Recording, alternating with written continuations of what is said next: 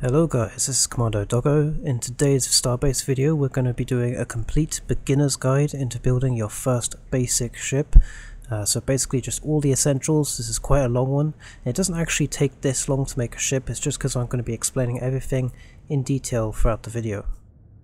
So first off, in Starbase you have your easy build hall. I'm going to assume you've played for a few hours already, but you have your easy build hall, and that's like Lego building, but that's not very good because it is quite buggy as the making of this video, and you do tend to experience bugs and losing your ships. And it's also very limited as well. You can't do as much as you can in a ship design workshop, and that's what we're going to be doing in this video. We're going to be designing our first ship in the ship design workshop. Now the ship design workshop has no limits, so you can build anything you want, and it isn't a simple Lego builder like a lot of creation games. You have complete free control, point and click exactly what you want to make. You can make very interesting and crazy contraptions once you get good at it, so that's what we're going to do. So if we land here, we have to go to the panel, and you'll find these panels, and this is where you can spawn your ships that you've already made. I have a lot because I've already made loads, and then you can start editing here, and we will go into the designer and start our first ship. Okay, so we are in the designer. So first off, we have all our tabs on the top. We can deselect these by left clicking on them. These are all the toolbars that are on your screen, and what we want open, follow as I do, we want the asset browser open. That's where you get all the parts in the game to build your ship. We want the toolbox open. That's where we select our tools, and we want tool options, bottom right here, and we want the undo system. This is just so we can see what we've undone. I'll show you that later, it's not important. And we have properties, so we have the properties menu, which will show the properties of the objects that we select. Scene view, we don't need scene view. Okay, deselect that. Okay, so that's all the things that we need open to make our first basic ship. We can use the WASD keys to move our camera. So WASD to move around. We can hold the shift button as we're doing that to move a bit faster. And we can hold the right click as we're doing that to drag our camera so we can change direction. So shift, WASD keys, and hold the right click and move your mouse to move the camera around. Next up, we need a beam structure. So just like building a house in Starbase, you need a beam structure that your ship rests on. So that's like the main support pillars of the ship, and a ship isn't recognized as a ship unless it has a beam structure. Okay, so we're going to go to the beams folder, we'll left click, straight beams. Now we're going to left click on any one of these beams here. I'll take the 192 centimeter, left click on that. Now we have the beam selected, as you can see. We can use the mouse wheel to bring that in and out, forwards and backwards. Right click again to change the camera as we're holding it. Left click to place the beam. So now we've placed the beam here. Right click to deselect the beam. Okay. We can left click on this beam and press the delete key to delete it. We can also undo an action with CTRL-Z. So I just press CTRL-Z, I've just undid that. Now the beam is back. I'm going to delete it again. Okay, so we'll select the beam, and we use the Z, X, Y and Z keys to turn it around. Like that. Okay. So we're going to place a beam, left click. Now we've placed a beam. We're going to make a simple rectangular beam shape here. So I'm going to use the X, Y, Z keys to place more beams. And as you can see, when we place our beams, as soon as we get close, it automatically snaps to the beam, like that.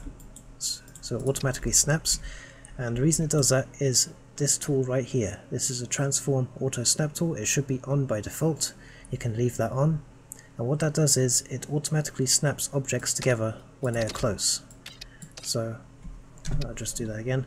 So if I place another beam here, it will automatically snap thanks to this tool. We can turn it off to make much more intriguing shapes with much more finer degrees of change. Like here, we have complete free control in the Starbase Designer, unlike a lot of other games. You don't have to snap everything like Lego, but we will get to that later. For now, we'll leave that tool on and we'll build a basic shape.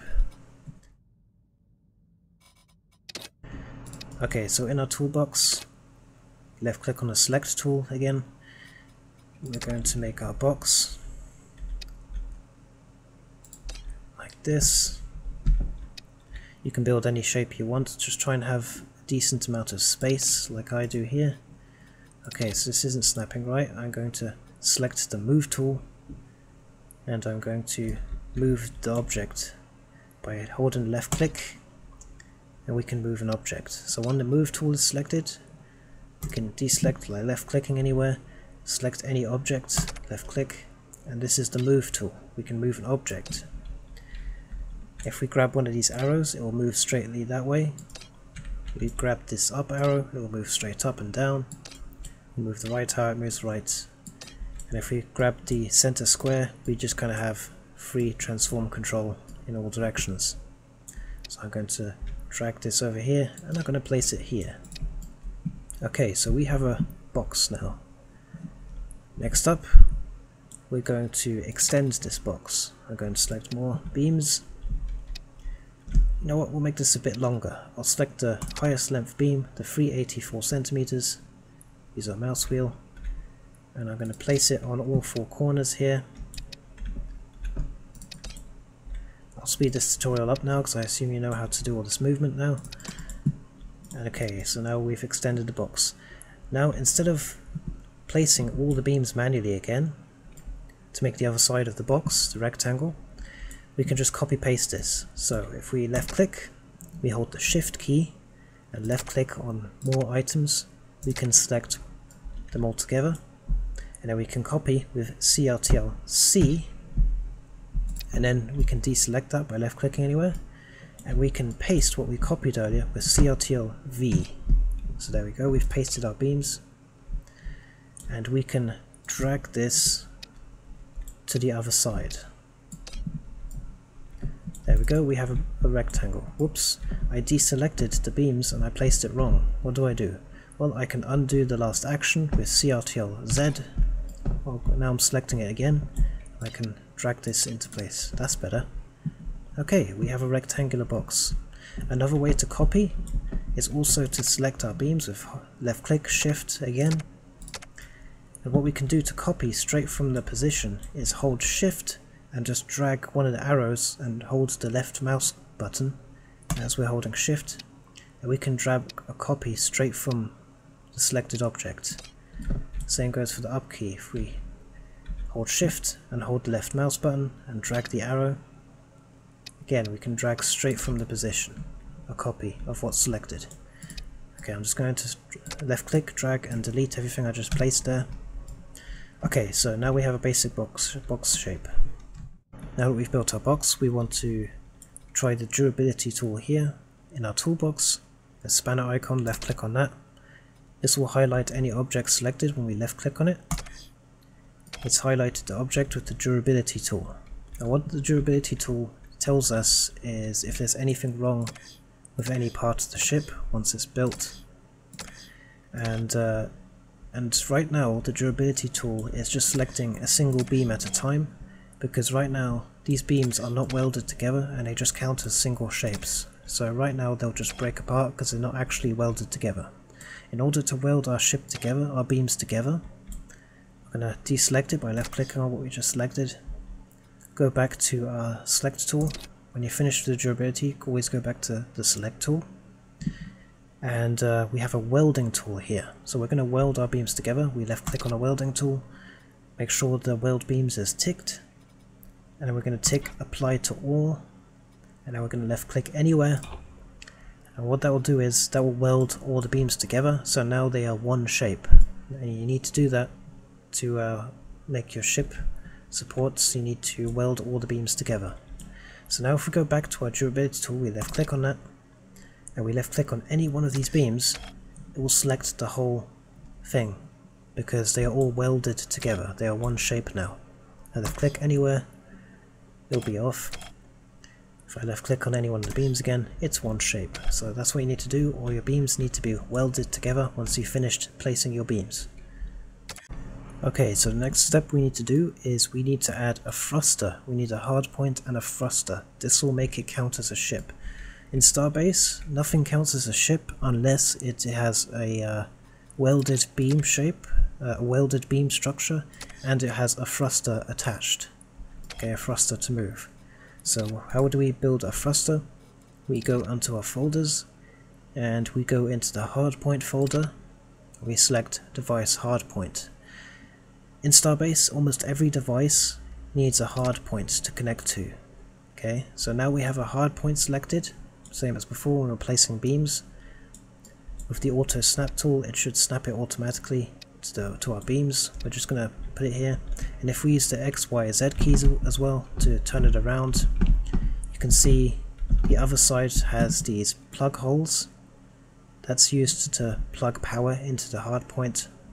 We'll get to that later. Right now we want it facing this way, and we want to place it on the back of our ship. So now that we've done that, let's place a few more of these. I'm going to place another one on the bottom, another one here, another one here, on all four corners of the back of my ship. And these will be where the thrusters go to move the ship forward later. So this isn't stuck together. As you can see, if we select our durability tool again and we left click, we're just selecting that, but if we select the frame, then we select the whole frame, because this isn't actually attached to this. Now you might think, oh, we just have to weld it together. Nope, that's just for beams. For anything other than beams, any other object, you need to use bolts. Bolts are like nails, you know, they bolt things together. So we select the bolt tool with the left click, and we can left click to add bolts to our object. Let's add 4 bolts, 6 bolts, spread out like this. So now we've added 6 bolts, and we've bolted this hardpoint to the beams. So if we use our durability tool again, and we left click on the hardpoint here, look, it's part of the beams now. It's part of the same object because we bolted it onto it. So we use the bolt tool to bolt any objects together that isn't welded, a welded beam frame. Only beams get welded together. Everything else needs to be bolted on with the bolt tool. Okay, I'll undo that with Ctrl+Z. We don't need that many. Okay, also, if we go back to our select tool, left click on this hardpoint, this one isn't attached, as you can see, it's not attached. We can also use the auto bolt tool. The auto bolt tool will automatically try to bolt the selected objects.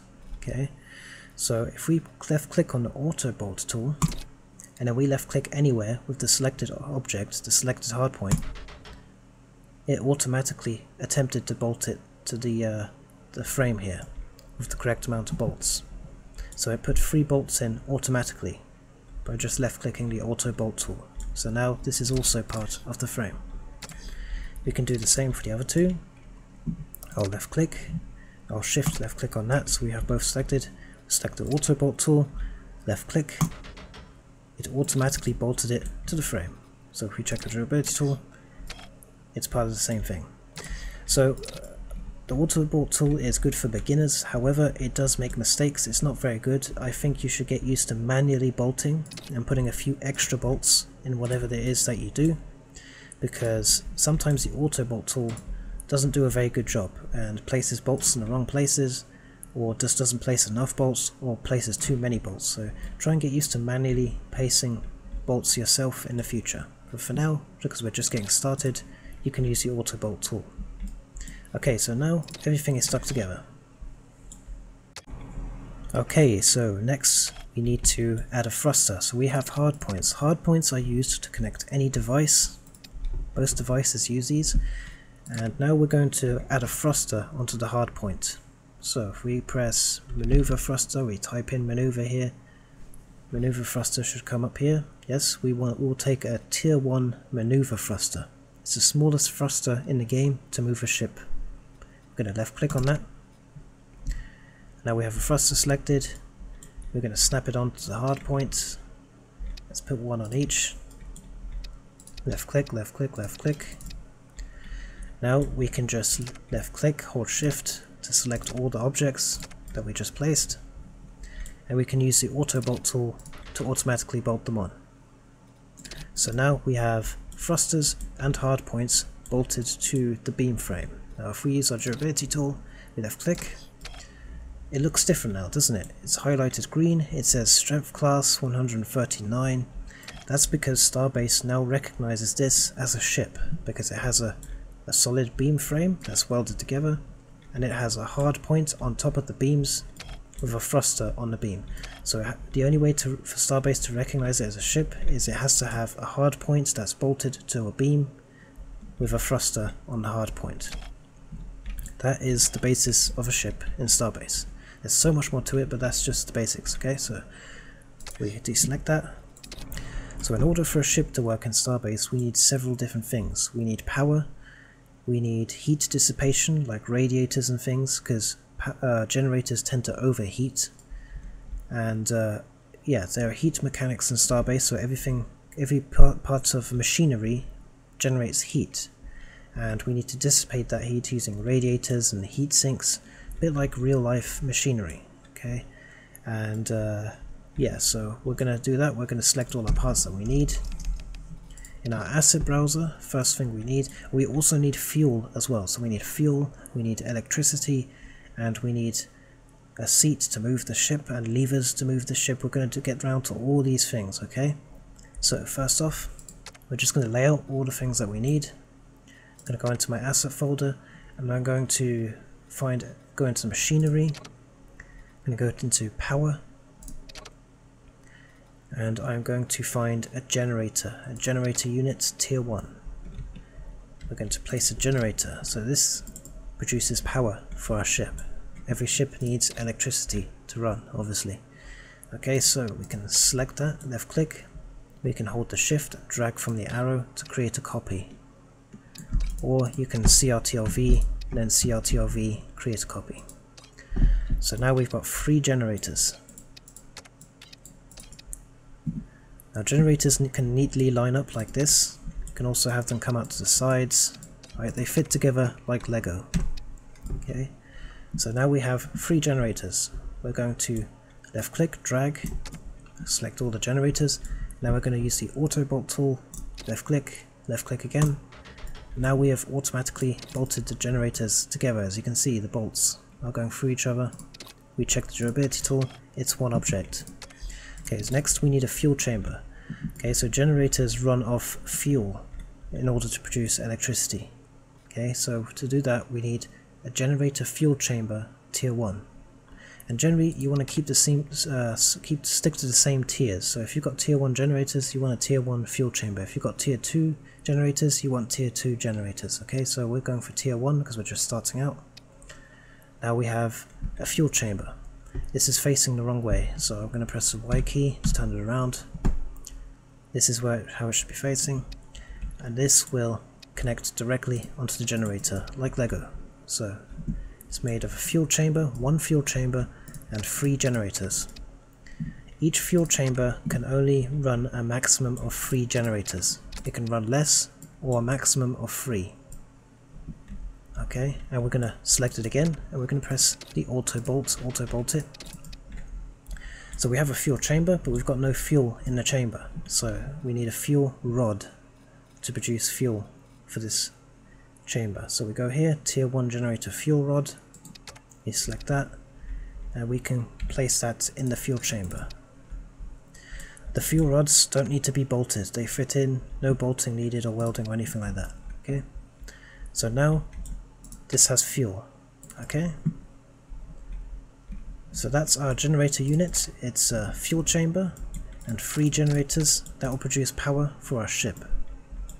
Okay, we can always take one off, or have 2 or 1, but each fuel chamber can only have a maximum of 3 generators per fuel chamber, and that's what we've got now. Okay, if you want even more power on your ship later, you can always have multiple fuel chambers and multiple generator setups like this, but we don't need that, we're just starting. Okay, so that's done. Next up, we need propellant. So not only does a ship need electricity and fuel from the fuel chamber, it also needs a thing called propellant, which is fuel for the thrusters. I know it's all a lot to take in, but once you've done this a few times, it will be easy, trust me. Okay, so next up, I'm going to type in propellant. As you can see here, when we typed in prop for propellant, we've got these pre-made modules already for us, so we can just select propellant tank small, left click on that. It's already done for us. Left click. Okay, we've got ourselves a propellant tank. Propellant tank is made from two things. It's made from the small hydrogen tank in the center and the small propellant tank support. Each propellant tank needs at least one support, so we can plug it in. Okay, now we're going to select it and we're going to auto bolt. So now it's all bolted together, it's one object. This will provide fuel for our thrusters so we can move. So we've got electricity and we've got fuel for the electricity and the generators, and now we have fuel for the thrusters so the ship can move. So every ship uses two types of fuel. It uses propellant and it uses the fuel rods for the generators to produce electricity. Next up, we need a radiator. So a radiator is going to dissipate heat. So generators in Starbase, they have realistic mechanics, heat mechanics, where they generate heat, and if they overheat they shut themselves off and restart. So you don't, and if you've got no radiators or you've got no way of dissipating that heat, they will just constantly keep recharging and restarting because they keep overheating. So just like in real life, things overheat, machinery overheats, you need to dissipate that heat. Generators also produce more heat the tightly packed they are together. So if we have lots of generators stuck together like this, they produce more heat than normal because they're very tightly packed. Every adjacent generator makes it produce more heat. So this middle generator here produces more heat than these two because it's surrounded by two generators. Okay, so next up we're going to find a radiator. Here's a radiator base. We're going to select that. And as you can see from the back of it, this fits onto a hard point. Okay, so we're going to place that, left click. And as you can see from the back, just like most devices in Starbase, it has to sit on a hard point. So we're going to get a hard point. Remember, hard points, device hard point, select that. We're going to put that underneath the generator, like this. So now if we put that on the ship and we plug it in, this will work. This is a radiator. It will dissipate heat, so we can have more heat produced on the ship. If we need more radiators, we can add a radiator extension onto the side here. We can select all and we can auto bolt it. So this doesn't always auto bolt correctly. Let's try the other side, like so. Oh, there we go. So now we have a radiator and a radiator extension. A radiator extension dissipates more heat from the ship. But we don't just need a radiator to get rid of heat. We also need a heat sink. If we type in a heat sink here, we have 3 different types of heat sinks. They all do the same thing, they're just different shapes. And what they do is they store heat and they transfer the stored heat to the radiator. So the way heat works in Starbase is everything produces heat, all machinery, all weapons, all generators. It all produces heat, and to stop your things from overheating, your machinery from overheating, as you can see, heat production, that's how much heat this produces, you need to have the equivalents of radiators and heat sinks. The heat sinks will take away the heat immediately and store it, and it will also dissipate a small amount, but it will Majority of the work that the heatsink will do is it will transfer all its stored heat to the radiator, and then the radiator will dissipate that heat, it will get rid of that heat. So every ship needs to have heat sinks and the same amount of radiators as heat sinks roughly. And what that will do is that will get rid of the stored heat, so none of your parts, your generators, your weapons, none of them overheat and shut down or restart, because you can dissipate the heat. Okay, before we go any further, we're going to save what we've done so far. So we're going to go up here onto File and then Save, and Save As. Now we're going to call this Basic Ship 2, because I've already started the first one. And then once you've made your file name, press Enter on the keyboard, and now it will start saving your blueprint. See here? Saved. So now we have a checkpoint and we can go to File, we can open, and we can open our save that we just made. There we go, we just opened the blueprint that we just saved. So, you know, make checkpoints and save your files regularly so you don't lose it. Okay, and one more thing. The generator needs socket boards so it can pass the power. Right now there's no way of passing the power that it generates. So we're going to go into Machinery, Power, and we're going to find the generator socket board. And this will pass electricity to other devices.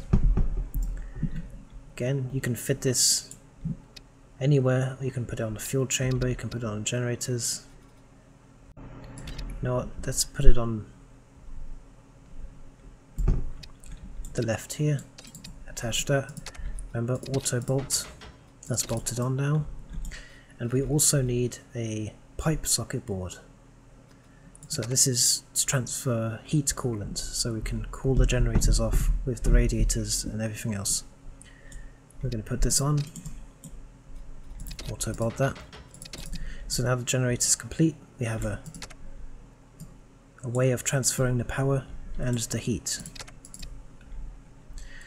Okay, so next up we're going to I'm going to show you how to save a module. So if we select any part of this, let's say, and we try and move it around, that's going to mess up the object because we didn't select it properly, we didn't select the bolts have disappeared.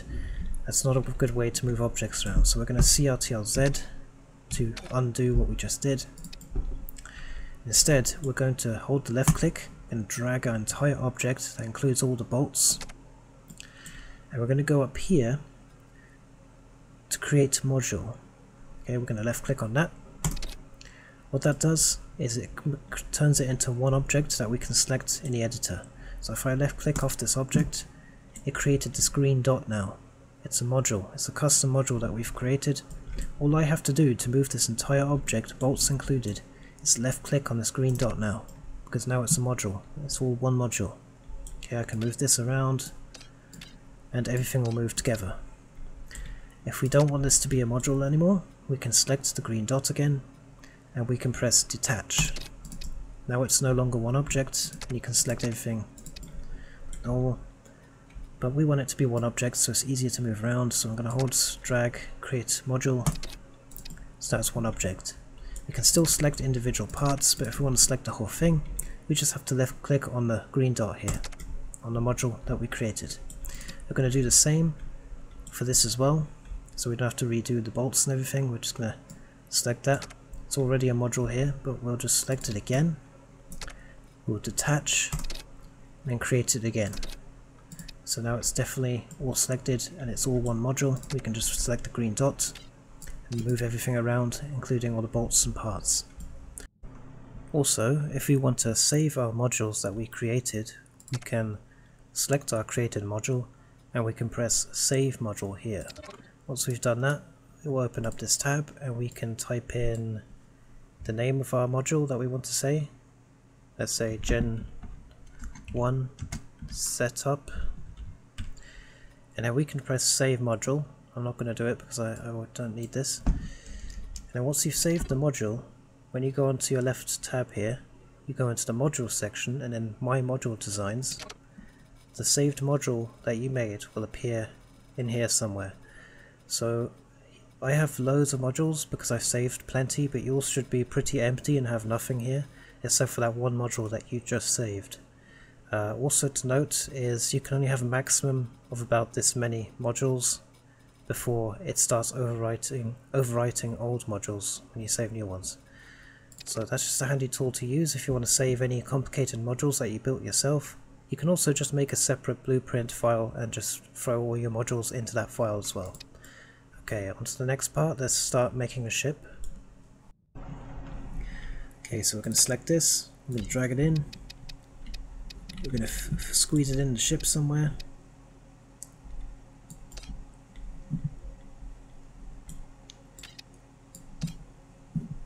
Let's put it here. You know what, just flip it around.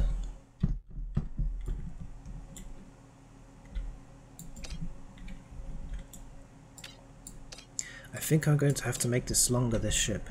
Okay, so we're going to take this back out and we're going to extend our ship. So let's make some more beams. Let's place some more beams here, extend our ship a bit longer. A better frame structure.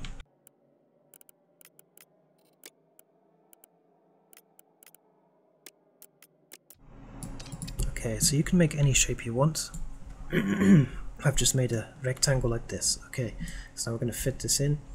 Also, I'm going to have more beams here. Generally, you want to have at least a few beams supporting your ship, so it's not so easy to fall apart and break. And remember, once we've placed more beams, we have to go to the weld tool, left click, and we have to weld all the beams, apply to all. Okay, that's all one object now. Now we're going to drag our bits that we just made, we're going to drag the generator. I'm going to put that in here. Let's put it right in the middle like here. Now what we can do is, we can just select our module that we made and we can just auto bolt this. And now that it's auto bolted, it's bolted itself to the floor of the ship. If it doesn't fit in your ship for some reason, you can manually bolt it to the ship as well. You can just manually bolt it all together. You know what, I don't think we need 3 generators. I think 2 is enough, so we will delete the back generator, select that and press delete. Next up, we're going to put our propellant tank, so our fuel for the thrusters. We're going to store this in the ship as well. Let's put that in the back here.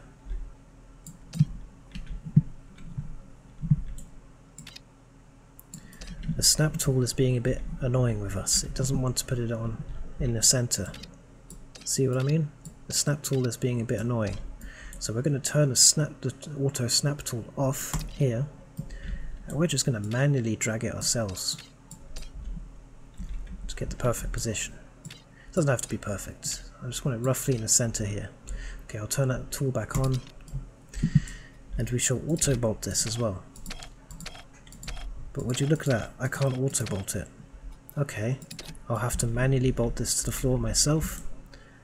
2 bolts on either side should do the trick. We're just going to bolt it to the beam.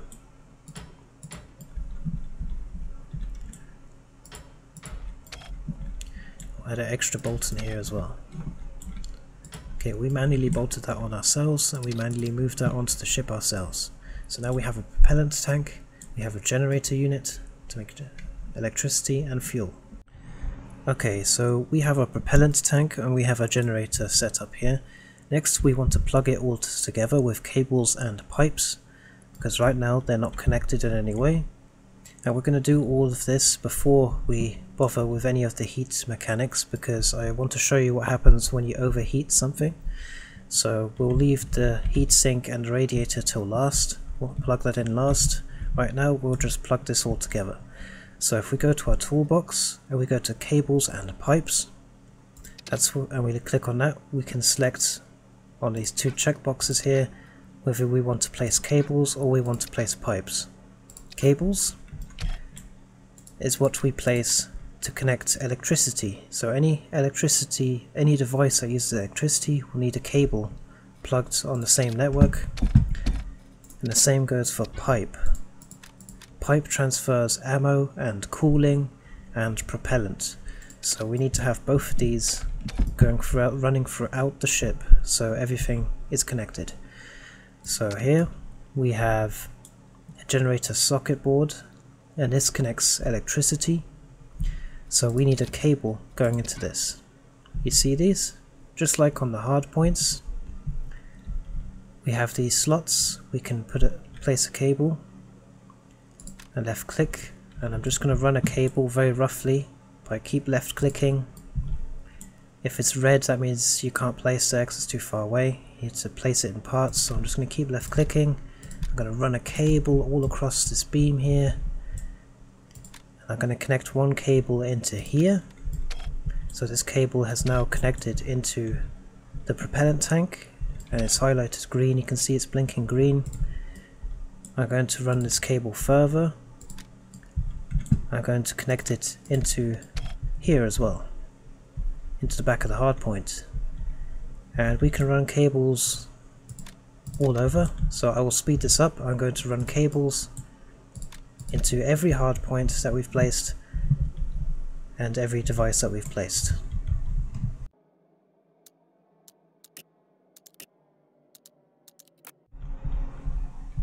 Okay, so we've got cables going into every device here. Now we can test our ship at any time by going to the top here and pressing the test mode. If I left click on the test mode, it just opens another instance like this. So in a test mode, you don't have to worry about anything. You can destroy everything that you've just made. So I can get my pickaxe here and I can just chop away at it, break it. Nothing matters, because in the test mode, this is just a separate instance, just to test your ship that you're currently working on. The only thing that gets affected in the real game is your inventory. So if you use anything that's in your inventory while in the test mode, like I shoot my gun here, I will actually run out of ammo in the real world. So try not to use your inventory in the test mode. But you can do anything you want. I can break my ship. I can do anything I want in the test mode. It's safe to do so. It's just for testing the ship, and when I'm finished testing I can press ESQ and exit the test mode, and we're back to normal. So this is how we test our ships. We'll be entering the test mode frequently to test things out. So let's enter the test mode one more time.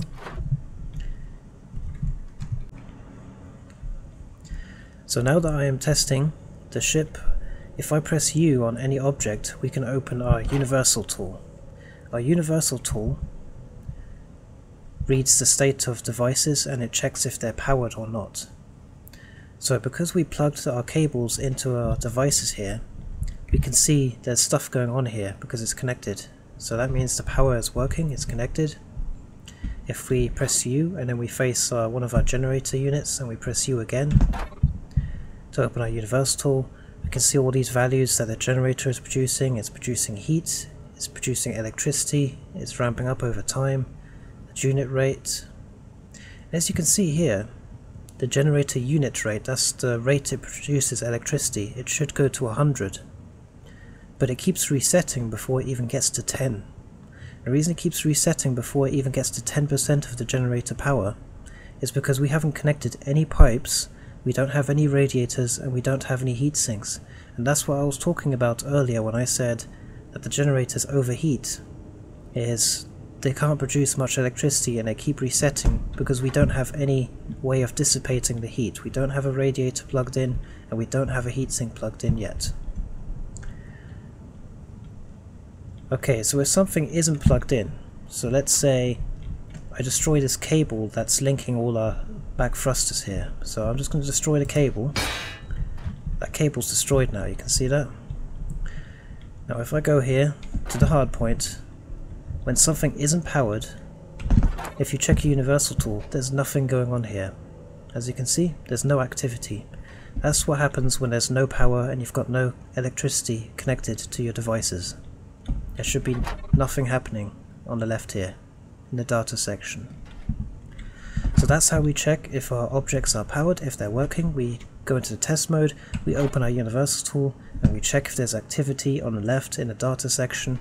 If there's no activity, like now, that means the connection has been broken or there is no connection going towards it. Okay, so now we've got a brief overview of the electricity. And we're going to go out to the other side here. Because you see here, we have the generator pipe socket board that's connected to the generator. This is where our pipes go. So the pipes connection will cool the generator once we have radiators and heat sinks in. And the pipe connection also transfers ammo later when we have weapons. And the pipe also transfers propellant from this propellant tank here. So we connected the propellant tank to the pipe. Excuse me. We'll also transfer propellant, which is our fuel, for our thrusters. So we need to have a pipe coming from our propellant tank, our fuel tank. Whoops, oh, CRTLZ, don't do that. From the propellant tank, we need pipe going into the back of the hard points for the thrusters, because the thrusters use propellant, the fuel, and the fuel gets transferred through the yellow pipe.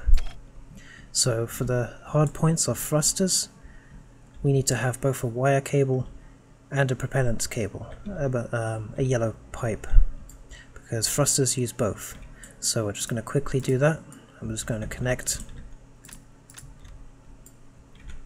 These are WSD keys. Let's move the camera around. Left click, left click, left click. Connect all the hard points.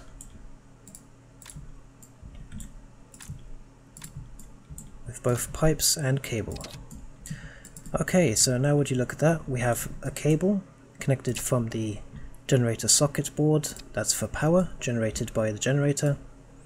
That will power all our objects that need power through this cable.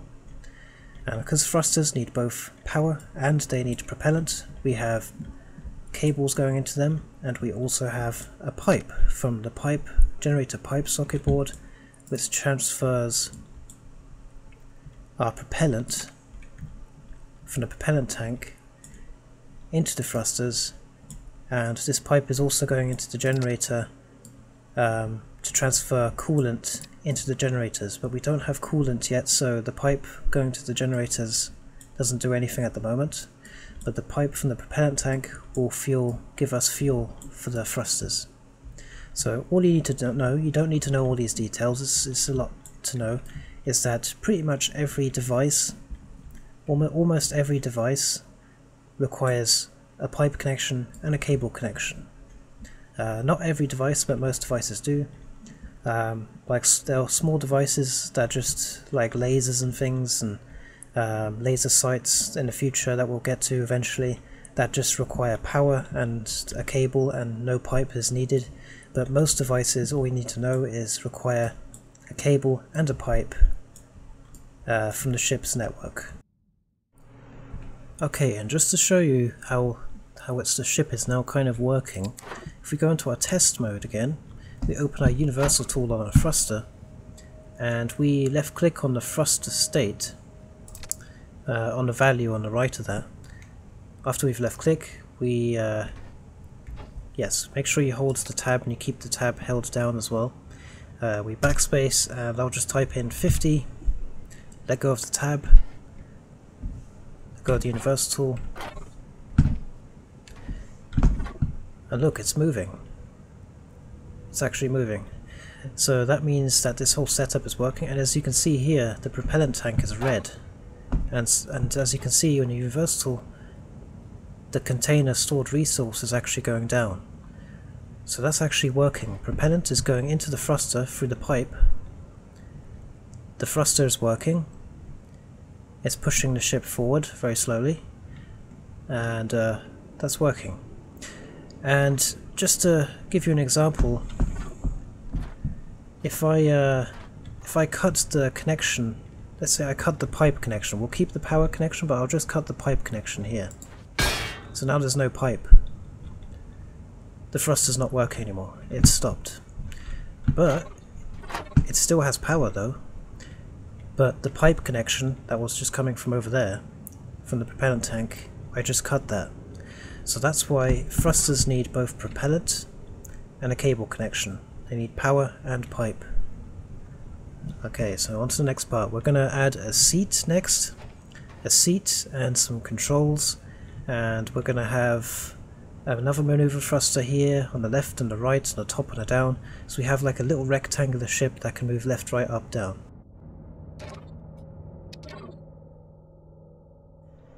Okay, so I just exit the test mode.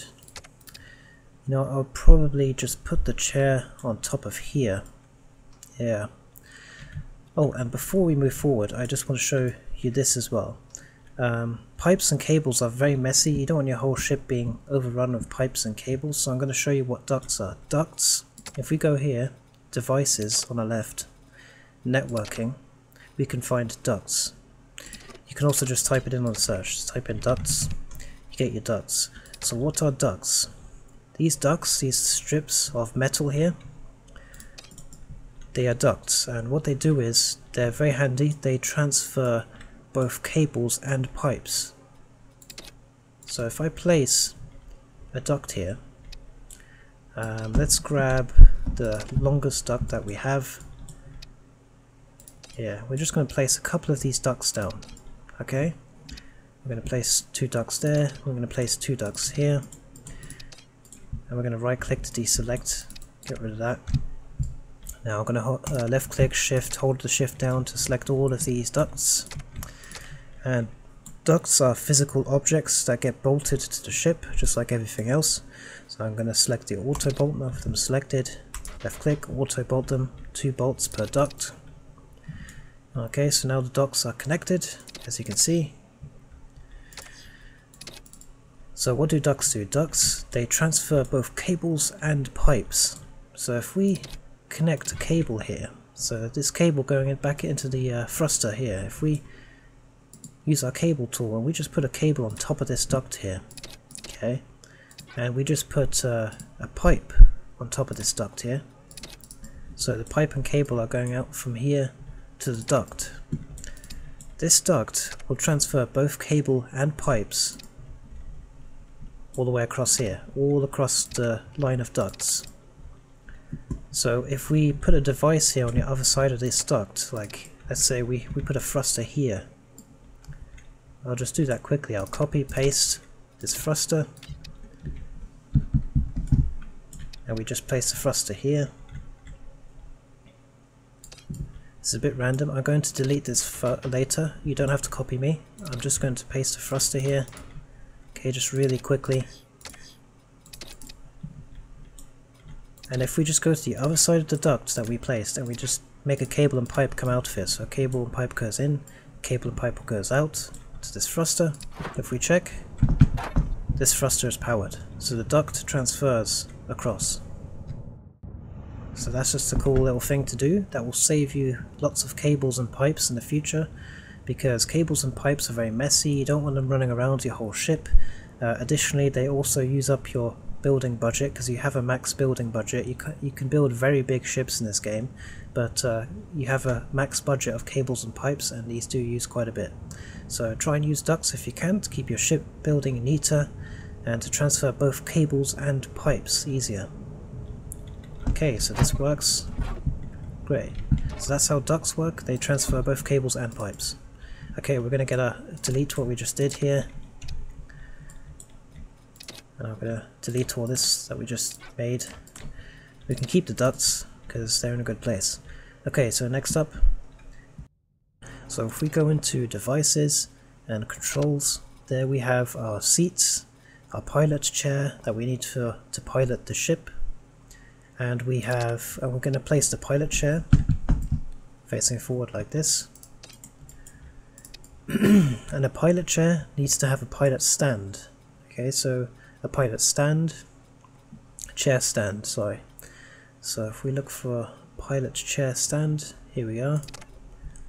This will fit, it will snap directly onto your chair, so that they go together. Before we go any further, we're going to select, and we're going to auto bolt the stand to the chair. sometimes it doesn't really bolt correctly. And this is actually a bug with the chair and the stand. I know it's annoying to be experiencing a bug this early, but we can't really bolt it together properly sometimes.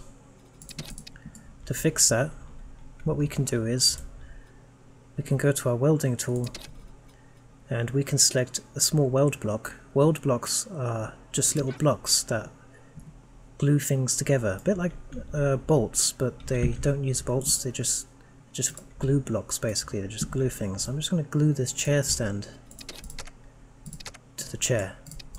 So we've placed a few of these weld blocks that just glue anything together. They also glue beams together too. And now we've glued the chair to the chair stand. Okay, and now it will let us add bolts for some reason, so that's just a bit of a bug. Sometimes you can't bolt the chair stand to the chair unless you put some weld blocks onto it. Okay, I'm just going to left click, create a module. So now it's all one object, we don't have to stick that all together again. Okay, so I'm going to drag this, and I'm going to put this chair on top of our little ship here. So now we have a little pilot seat. We're going to try and bolt it to the ship. Okay, it didn't really bolt it to the ship. That's okay. We'll do it ourselves. I'll just get a beam.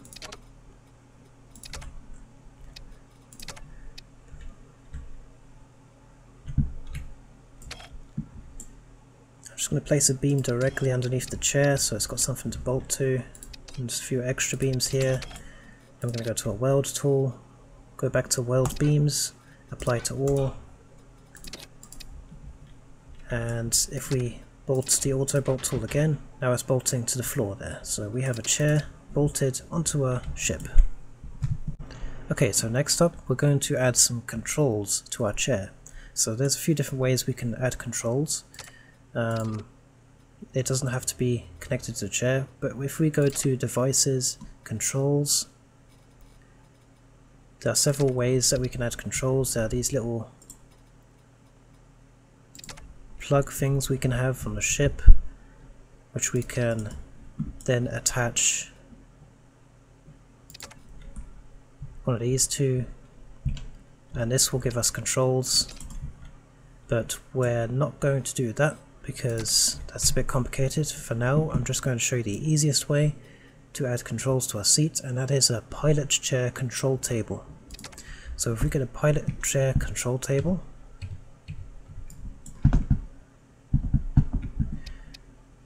we should be able to snap this onto our chair like here. This angle should, yeah, see that? It snaps directly onto our pilot chair. So it's just a simple controls, pre-built control thing. We're going to select our chair and our pilot thing, and we're just going to auto bolt, and now it's bolted on through this nail here. If we check our durability tool, we can see that the durability is 4.1, and we can increase that durability by just adding a few more bolts into it. See, I just added another bolt, now it's 5.7. So generally the durability tool gives us a number of how strongly connected parts are, and the durability tool will always show the weakest link on the ship, which is now 5.7, which is that thing we just attached. All you need to know really about the durability is that it should be over 1. If it's under 1, then your ship's not going to work properly and it's just going to fall apart. Ideally you want your durability of your ship to be over 1.5, maybe 2 to be safe. For all ships that you make, you want it to be at least close to 2. And if something is low on durability, it's not connected properly, when you have your durability tool and you left click anywhere, it will give you a number of this part. It will show in a yellow box if there's a problem, and you can increase the durability by just adding more bolts in the right places. As you can see, I increased the durability to 6.2 now of this part.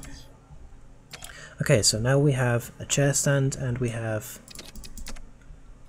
a control table attached to the chair.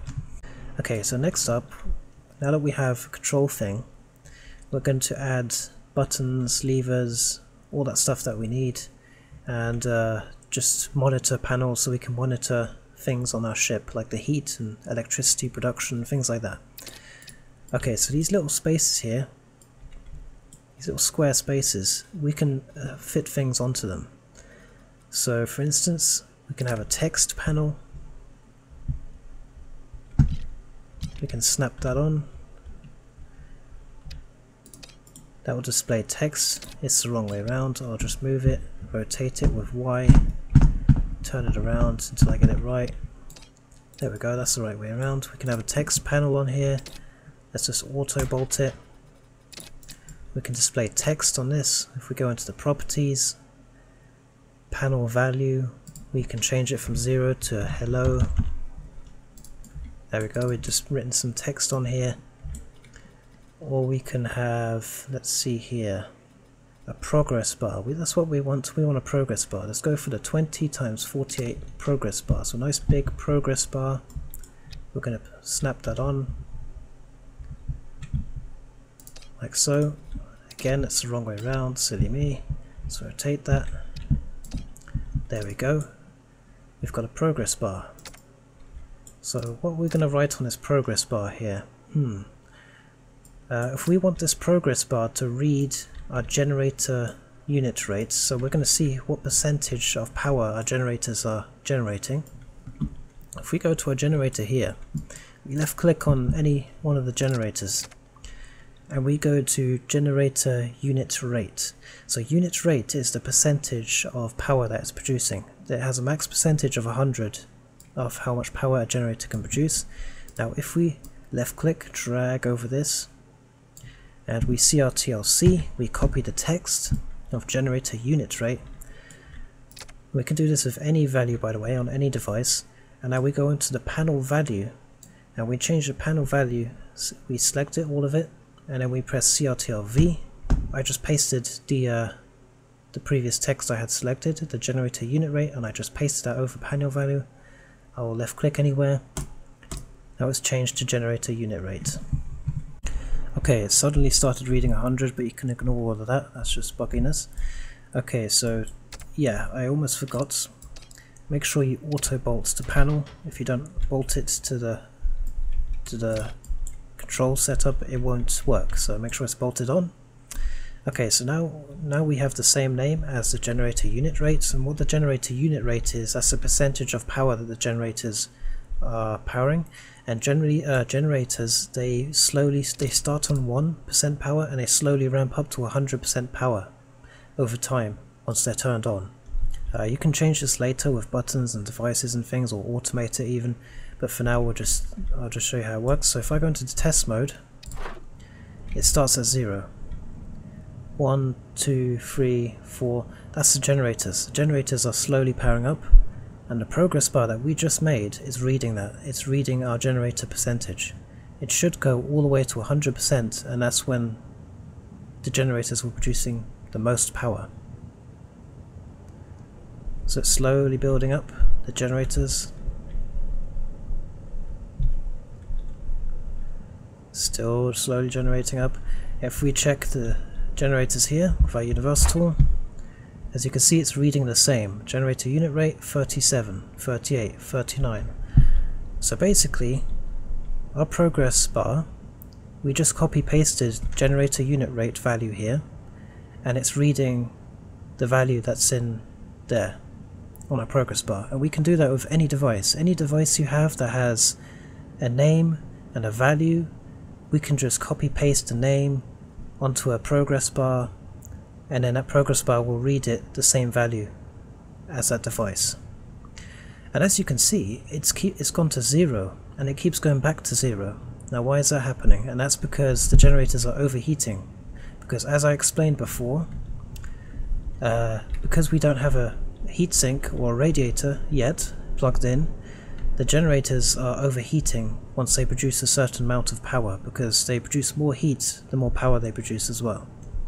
So the generators can't even use a tenth of their capacity, because they've got no way to dissipate all that heat that's building up. So we're going to put a radiator and a heatsink onto our generators so they don't keep restarting and shutting down from overheating here.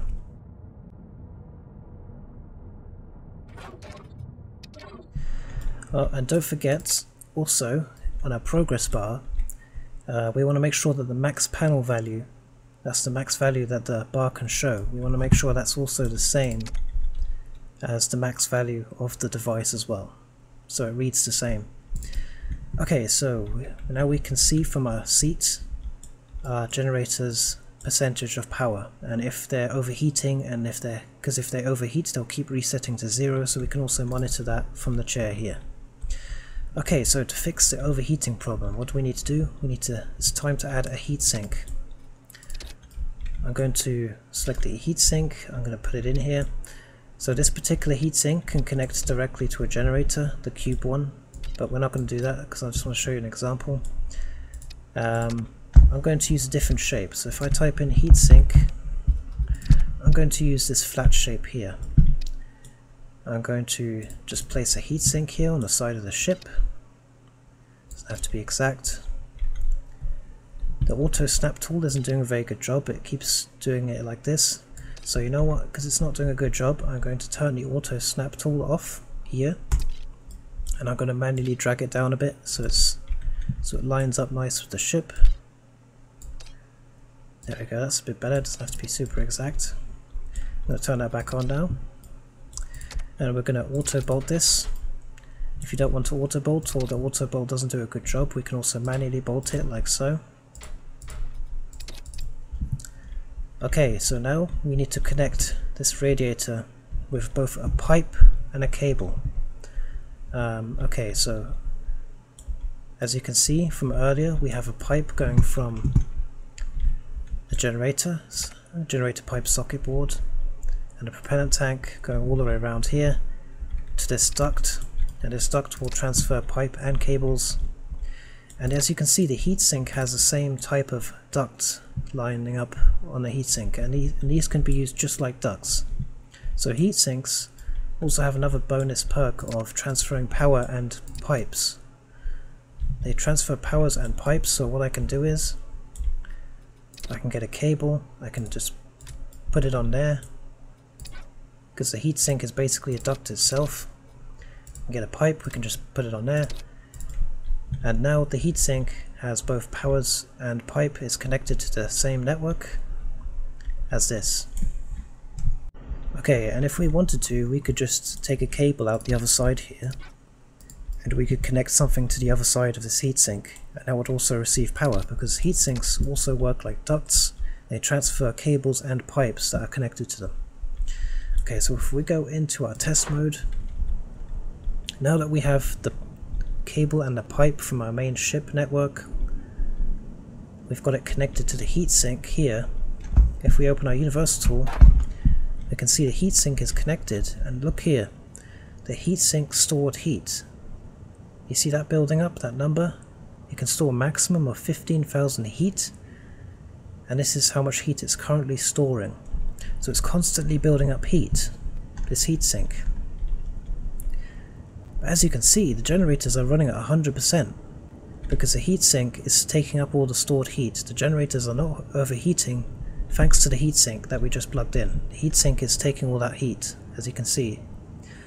But what happens if we wait until the heatsink stores a maximum of 15,000 heat? Because it might be able to store the heat, but it's not dissipating any of that heat, it's just building up. Okay, it's just reached the limit, it can't store any more heat now. What's going to happen? I imagine that the generators will probably shut down and reset because they're going to overheat now that the heatsink has reached maximum capacity of 15,000. Yep, you'd see that? So the generators just overheated and they just shut down and they just reset themselves. And the reason that was is because our heatsink here stored the maximum capacity of heat that it can store from the generators. Okay, so what we've learnt from this is that the heatsink is taking the heat away from the generators, so the generators can stay at full power for a longer length of time before the heatsink reaches its max capacity of heat that it can store, and the generators overheat then, and then they shut down again as usual. So the heatsinks, they can store excess heat. They're great if you have a very heat inducing build, maybe you've got like loads of weapons or something and you want to shoot a barrage of attacks and they generate a lot of heat in one go, then having a lot of heat sinks would be good for that in the future, because they can store excess heat before slowly cooling down again. But we don't have any way of dissipating that heat currently. We've got no way to dissipate the stored heat. So by default the heatsink does dissipate 50 per second. It does dissipate a little bit of heat, as you can see in the properties here. The heat capacity is 15,000, the heat transfer to the radiators is 750. But as you can see here, the heatsink's main job is to transfer heat to the radiators by 750 per second. That's its main job. It can dissipate 50 heat per second by itself, but mostly it transfers 750 to the radiators per second. So that means any heat stored in a heatsink will quickly get transferred to a radiator, and that's why we need a radiator. A radiator's main job is to dissipate, get rid of the stored heat. And this radiator base here, it can also store some heat itself, 1500, but its main job is getting rid of the heat, dissipating that heat. And it says here it can dissipate 1500, there we go, 1500 heat per second. That's how much heat it can dissipate per second. Okay, so the so the heatsink can give this 750 per second, and the heatsink can give this 750 per second, and the radiator can dissipate 1500 per second. So if we plug this radiator now into our ship, that will dissipate the stored heat.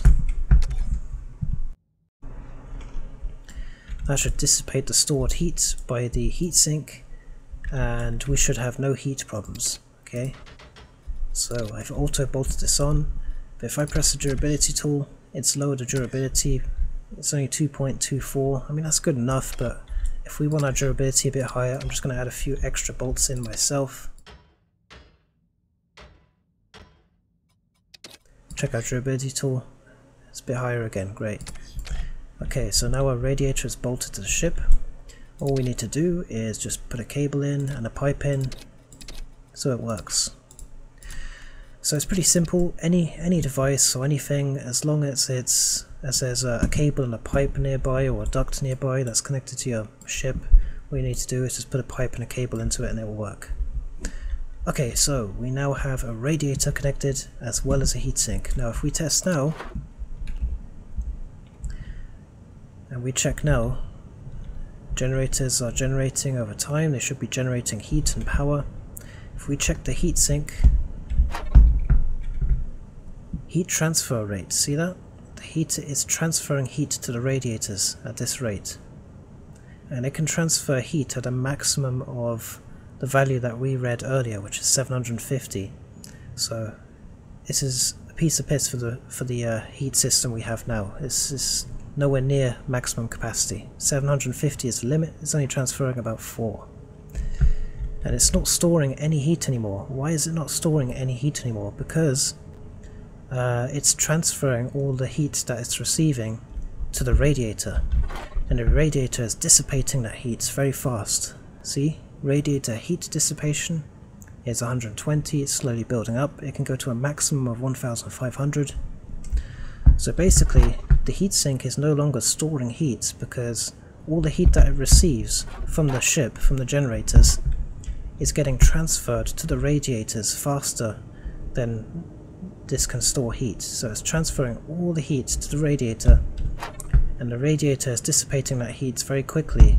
So fast in fact that none of these even have to store any heat, because they're dissipating the heat so quickly that they don't even have to store any excess heat, because we have plenty of heat dissipation for this small tiny generator setup that we have now. Okay, and one more thing. The reason why the transfer rate is only 15, which is not much, and the dissipation rate here is 255, is because the radiators also by themselves store a little bit of heat themselves. So I think that the radiator is actually storing and dissipating heat at the same time by itself, so it doesn't even need the help of the heatsink, because we have such a small generator set up here, we don't have much going on, so the radiator seems to be able to cope all by itself without even needing the heatsink. But on a bigger build with more heat, the heatsink will be used. And yeah, this is all the heat from the generators is getting transferred from the pipe to the ship network, which is plugged into the heatsink and the radiator.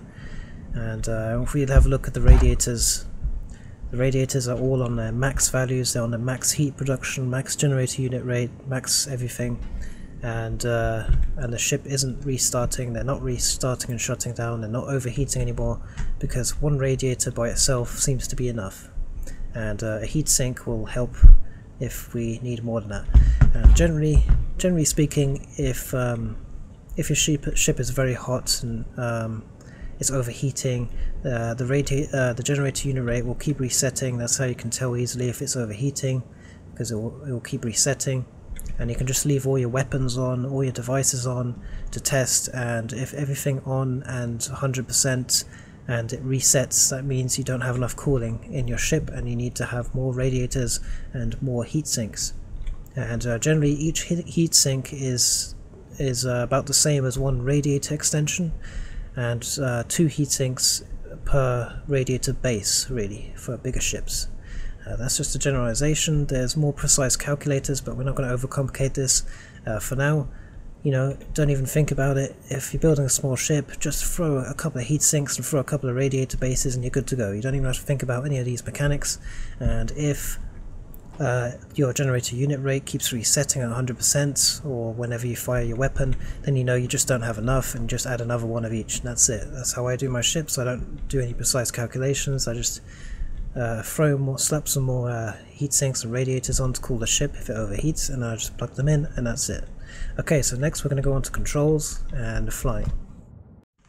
Okay, so we're going to add another 2 progress bars real quick, just so we have one for both the propellant, so you can see what's in the propellant tank, how much fuel we got, and how much fuel we have in the fuel rod for the generators. Because when you run out of fuel in the fuel rod for the generators, you have to either repair the ship at the repair terminal, and it will automatically repair it in game, or you have to replace it yourself manually. We're just designing a ship, so it's going to be full anyway, but I'm just letting you know how to refill in case you don't know how to do that in the game. So we're just going to make another progress bar. We're going to go into devices, controls, and I'll make a smaller progress bar this time. Let's have a look. 12 times 24 progress bar. Let's turn the snap tool on. Okay, we've got one here. And we'll copy this with shift and hold left click drag. Copy another one. We've got 2 progress bars. I'll select both of them with the shift, holding shift. I'll auto bolt it. That's strange, it doesn't want to auto bolt. Okay, sometimes it doesn't, so we'll have to manually bolt this. I'll just put one there and put one there. If you're creating a fighting ship, sometimes bolts fly off and stuff when you get hit by weapons later, so if you want to put some extra ones if you're building a fighter, then you could do that as well. Okay, so we have panel value. I'll make this the same as the fuel chamber, so we can read the fuel chamber here, stored raw fuel. So we can rename this if we want, but I'll just keep the same name. Stored raw fuel. Panel value. We'll replace panel value with stored raw fuel. The panel max value has to be the same as the maximum of this. So this maximum of the stored raw fuel is 300,000. We'll copy that and we'll paste that in the max panel value here. So now that will read the fuel. If we go into the test, it's reading the fuel, and that's slowly going down, and the reason it's slowly going down is because the generators are using that fuel very slowly. So that's the first one done. We'll quickly do the second one, second progress bar. It will be the propellant tank. So we have to click on one of the holders here, not the actual propellant tank but the holder, better to use that, and we look for gas network stored resource. The reason you use the holder and not the actual propellant tank, and you click on a holder, you use the gas stored network stored resources, because this reads the total propellant out of all propellant tanks. So if we had a second propellant tank that was next to it or connected to the ship as well, the gas network stored resource will show the maximum of both of them. So we'll use that gas network stored resource. And you know what, we're going to rename that. I'm going to rename the gas network stored resource. I'm going to name that to propellant. Is that how you spell it? Might have spelled it wrong, I don't know. Propellant. And we're going to copy propellant, we've just renamed it.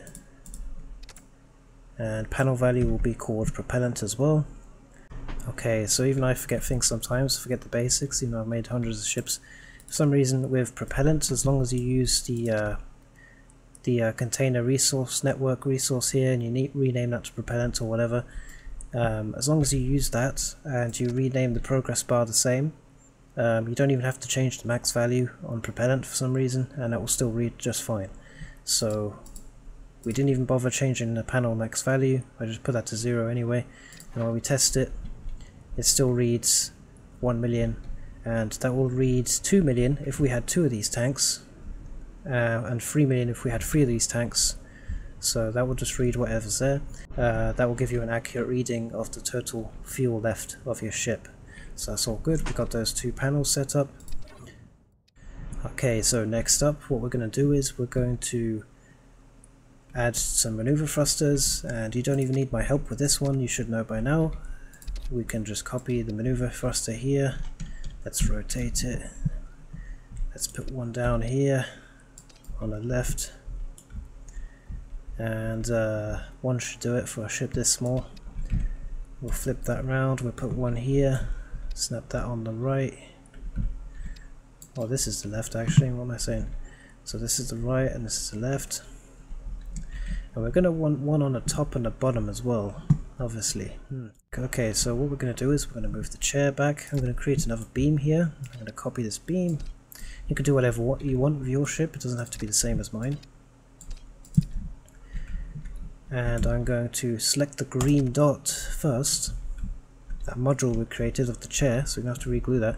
And after that I am also going to drag left click and select all of this as well, all the desk that we made, the control table, without selecting the rest of the ship. And you can learn from this. So what I'm going to do is I'm going to detach module, well, now it's all selected, and I'm going to create again. And what we just did is by selecting what was the module and then just dragging any other clicking over any other objects while we had that selected and detaching and creating, we just made all these objects one module again. So now this control panel is part of the same module. I can move it around the place, all the bolts and everything will stay in one place. I don't have to drag and select it all the time. It's just one module now, so that just makes things easier. I like to do that. I like to detach and recreate the module with selecting new objects, so I can move it a lot more easier by just selecting the green dot. Now we're going to move this chair back a bit so we have room for a maneuver thruster in front. Excuse me. I'm just going to move this chair back a little bit, like so, and we're going to bolt this chair back to the floor again. That's all good. Check the durability tool. Oh yes, because we just placed a new frame, almost forgot, we need to go back to the welding tool. Weld beams, apply to all, left click. This is bolted to the beam, it's all good. And now we're going to put our maneuver thruster here in the front. So let's copy another maneuver thruster. You can do your ship however you want using what we've learnt throughout the tutorial with copying and placing and all the rest of it. You don't have to do it like me. I'm just going to have one on each side just because it's better to demonstrate. So good, I've got one on each side so I can move left, right, up, down, and I'm going to bolt these on place. I'm going to select all of them. I'm going to auto bolt like so. Okay, that should do it. Yeah, they've only got 2 bolts, but it's good enough. Okay, so now that they're bolted onto the beams, we're just going to connect all of these maneuver thrusters with both pipe and cable by any means necessary. You can use your ducts, remember, they transfer both. So I'll just take a cable out here. I'll also take a pipe out of here. It's going across here and stops here. So where this duct stops, I'm going to continue with a cable. It's going to run all the way up the beam here and into the maneuver thruster. We're going to do the same for pipe. Let's take my pipe, bring the cable across and into the maneuver thruster. Okay, so I'm going to fast forward and do that for all 4 new thrusters that we just added.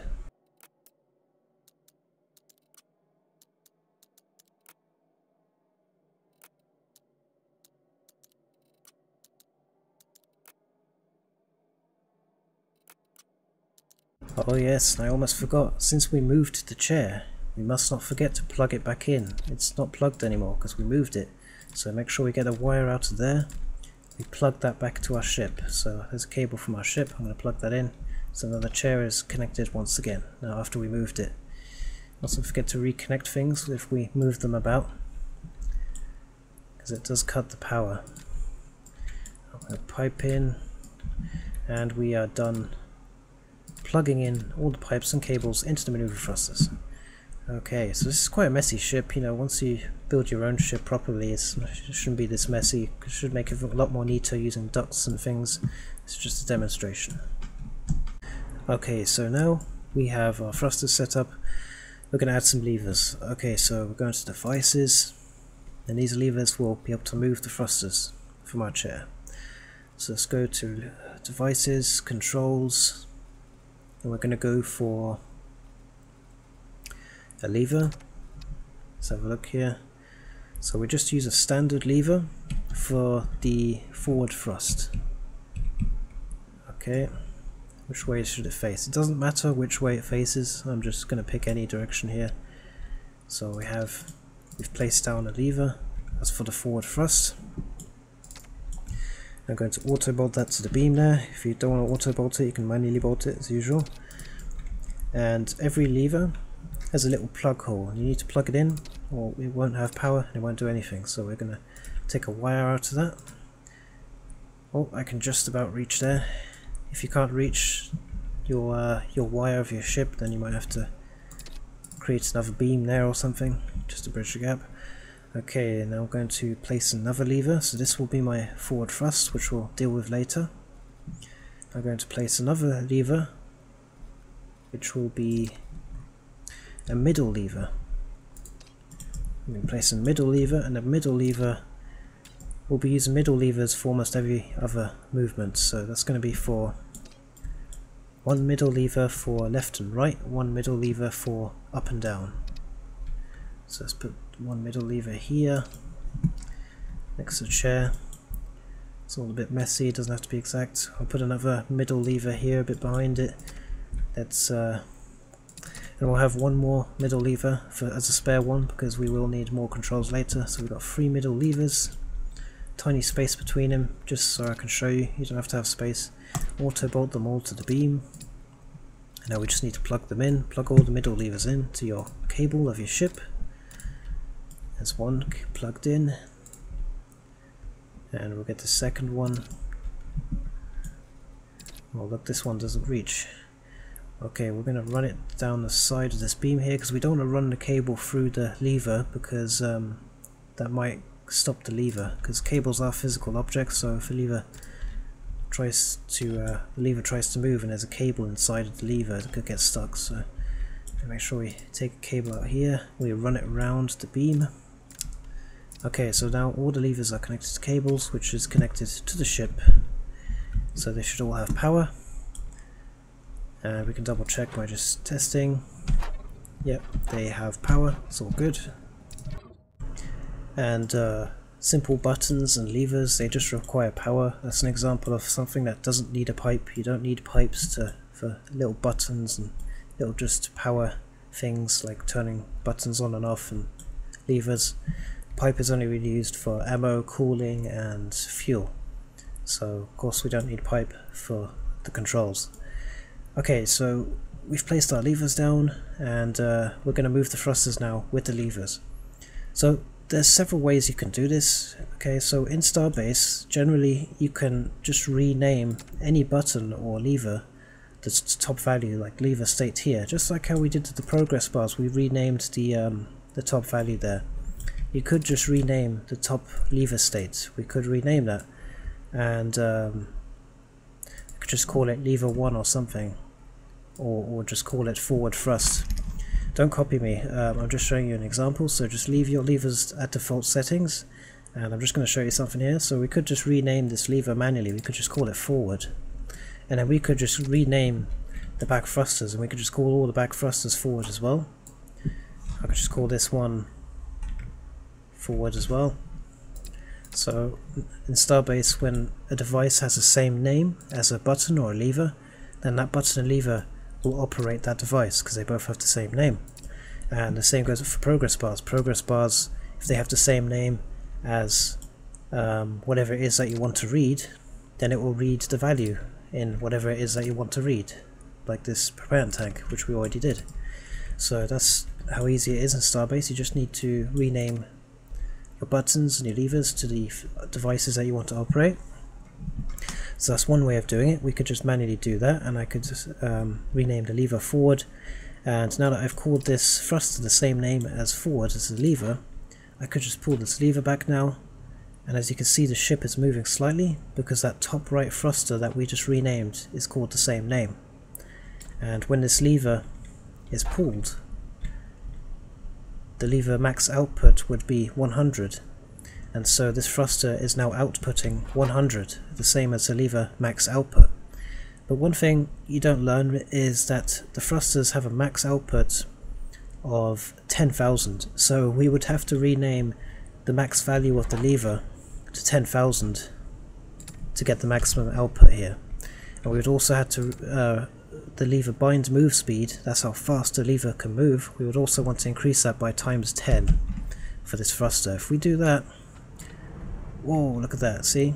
Now the thruster is operating at full force. So that's just an example of how you can just rename a thruster and just manually do it, but we're not going to do that. I just wanted to show you, just to get a concept of how the devices in Starbase work. So I'm assuming you didn't do any of that, and you just have this the way it was before, which was thruster state, and we renamed that back to what it was before. Lever state, was it? Yep, we'll rename that to what it was before.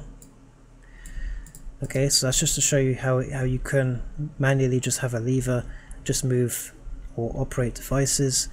And next we're going to show how you should be doing it for Starbase ships, because in Starbase you have a couple of devices that automatically calculate where the ship thrusters should be used and what thrusters should be used, and stuff like that. I'll show you in a minute.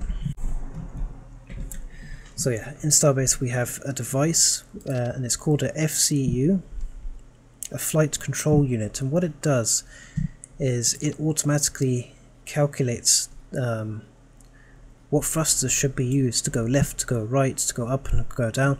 And if your ship is imbalanced, because if you look here, our ship isn't even balanced properly. We've got like this heatsink and this radiator on one side and nothing on this side.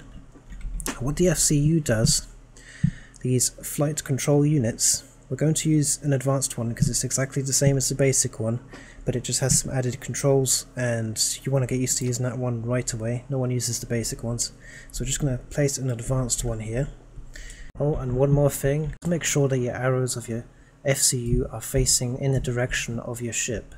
And what this does is, once it's plugged in and we've inputted the thrusters that it wants to use, so once it's plugged in and we set it all up correctly, what this FCU will do is it will automatically calculate what thrusters need to be used to keep the ship straight as it flies forward.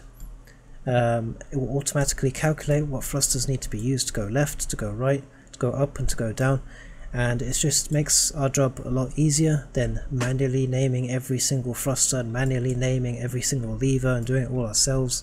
That's what the FCU is for. It automatically does all this for us, and every ship should have an FCU. Unless you're building a very weird, wonky ship, sometimes the FCU doesn't calculate things properly. If you've got a very weird ship, that's the only case where you would need to manually do levers yourself. Okay, so let's get started on how to set up our FCU system so it automatically steers in the right directions with just a couple of levers. Okay, so let's just set this controls up now without waffling any longer. We've got the FCU here. Okay, we're going to bolt this in. I can't auto bolt it because it's in an awkward position. We'll just manually bolt it on like that. And now we're going to have a main flight computer, so we need at least one of each, a main flight computer and an FCU to fly a ship. Okay, so we've got a main flight computer. Doesn't want to auto bolt. I'll manually bolt this in on all four corners. That should do it. Let's check our durability. Yes, it's good. No errors. And now we just need to connect both of these to the ship network. One cable out here. Connect it to our ship. And I'll get a cable out of the flight computer. Also connect that to the ship. Okay, so the FCU. So how does it work?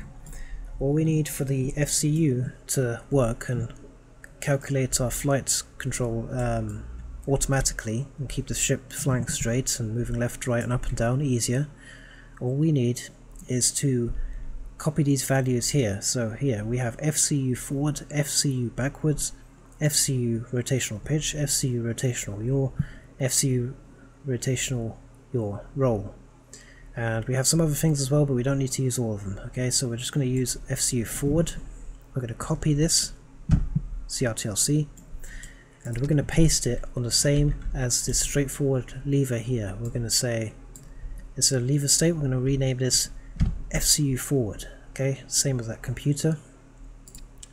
So this is now called FCU forward, and FCU we want to be able to yaw as well. So what is yaw? Yaw is moving left and right. That's what yaw is. Okay, so we're going to copy FCU rotational yaw. Okay, we start with pitch first actually. Why am I doing yaw first? Start with pitch first, so that's up and down movement. We copy that and we'll put it on one of the middle levers here. We'll call this middle lever, we'll call it FCU rotational pitch. Okay, now we'll do the same for all the controls that we want. FCU rotational yaw, we'll call this lever FCU rotational yaw as well. So we have FCU rotational pitch, FCU rotational yaw, FCU forward. Now these levers have the same name as the FCU movements on this little device here. All we have to do is pull this lever and it will move the ship forward. We pull the yaw lever, it should move left and right, depending on the middle lever, depending if we're going up and down, and same with the roll. Okay, so next up, now that we've done that, that's not all we have to do. So if I go into test mode here, if I try and pull these levers, nothing's going to happen, because we don't just need to have the levers have the same name as the FCU, but we also need the main flight computer. You see these, the thruster power level 01, thruster power level 02, these are the names of thrusters. All these thrusters by default, their name is just called thruster state. That's it. Okay, what we need to do for this to work is that all the thrusters that we are using needs to be named on our flight computer. So these are the names of the thrusters, and what we can do for that, we can do that automatically using a thruster field name tool. Up here, we left click on that. What we can do is we can just say manual, and then we can say name all device fields, or name all selected device fields or selected thrusters. So let's just do all device fields and see what happens. We click on that. Okay, so now this tool has automatically named all our thrusters. You see, it's now called thruster power level 6, thruster power level 8, thruster power level 1. It just automatically named all our thrusters with different names, as you can see. And all the different names that are named are actually on the flight computer. So we have a look at the flight, we can close this now. If we have a look at our main flight computer, it also has up to 50 thruster power level, all the way up to 50. which is also named on. So now that the name of our thrusters actually exists on our flight computer, like power level 8, that's on here, that's down here, we've got thruster power level 8, it will now be able to read it, and so will the FCU. So if we go and we pull a lever now, it's moving because it can read it.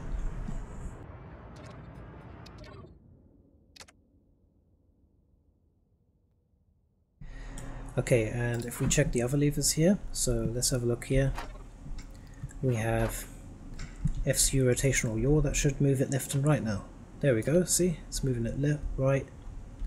And if we pull the lever backwards, we'll turn it the opposite direction. It's moving left when we pull it back. And when we pull the middle lever forward, it moves right. As you can see, it moves right way faster than it moves left. That's because our ship is imbalanced. We've got this heat sink and this radiator on one side and we don't on the other side, so it's just a balance issue. And then lastly, we've got the pitch, FCU pitch, rotational pitch, that should go up when we put it up, and that should go down when we put it down. So our controls are now working. Okay, the FCU, the levers have the same names as the controls on the FCU, so that's all we have to do. We have to rename our levers to the same as the FCU movements. You know, rotational yaw, FCU, rotational forward, FCU forward, sorry. And then the second part that I showed you is the flight computer that we have, which contains a name of all the thrusters that are used on your ship. These are all the names of thrusters that should be used on your ship. Okay, if the main flight computer doesn't have the name of your thruster, so let's just say this back thruster is just called Bob or something. Okay, just an example, it's just called Bob, this thruster. If Bob isn't on this computer, then it won't be able to fly. It won't recognize it, it's not going to use it. So this thruster's dead, it's not going to be used because it's not on the main flight computer. There's no Bob here. Okay, but if let's say I rename thruster level 2 and I just call thruster level 2 Bob. Okay, so now Bob is on the flight computer. If I use the lever, Bob is working, see? Bob is working. So that's all it is, okay? All it is basically is that your thrusters, the name of your thruster needs to be on this computer. And as long as the name of your thruster is on the computer, then it will be able to work with the FCU. And the FCU forward and all these controls here, as long as there's levers for each control, for each of the controls, then it will automatically fly your ship with the levers. So that's all you have to do. I know it's a little bit complicated, but that's how it is. Okay, so when we go into our test mode and we sit in our seat now, by default we should be able to just use our WASD keys that we would in game to fly a normal ship to automatically move the levers. Okay, I'm moving down now. Okay, let's move left, let's move right with the D key. Okay, so if I get out my seat, I'll just show you. So by default, when you use the WASD keys or whatever controls that you've set in your settings or your key bindings, it should move any lever from the FCU within, I think, about a meter. So if this lever was over here, it would still move when I'm sitting in my chair and I'm using the ASD keys, WASD keys.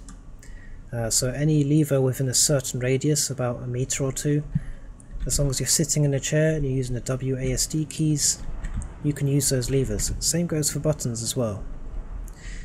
And in order to set key bindings, okay, so in order to set key bindings I have to press V. I have to look at anything while sitting in my chair and press V. If I do that, I get this menu here.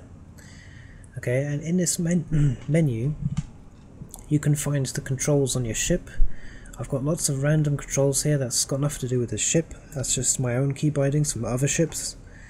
And in this key binding menu you should find stuff like FCU forward, FCU back.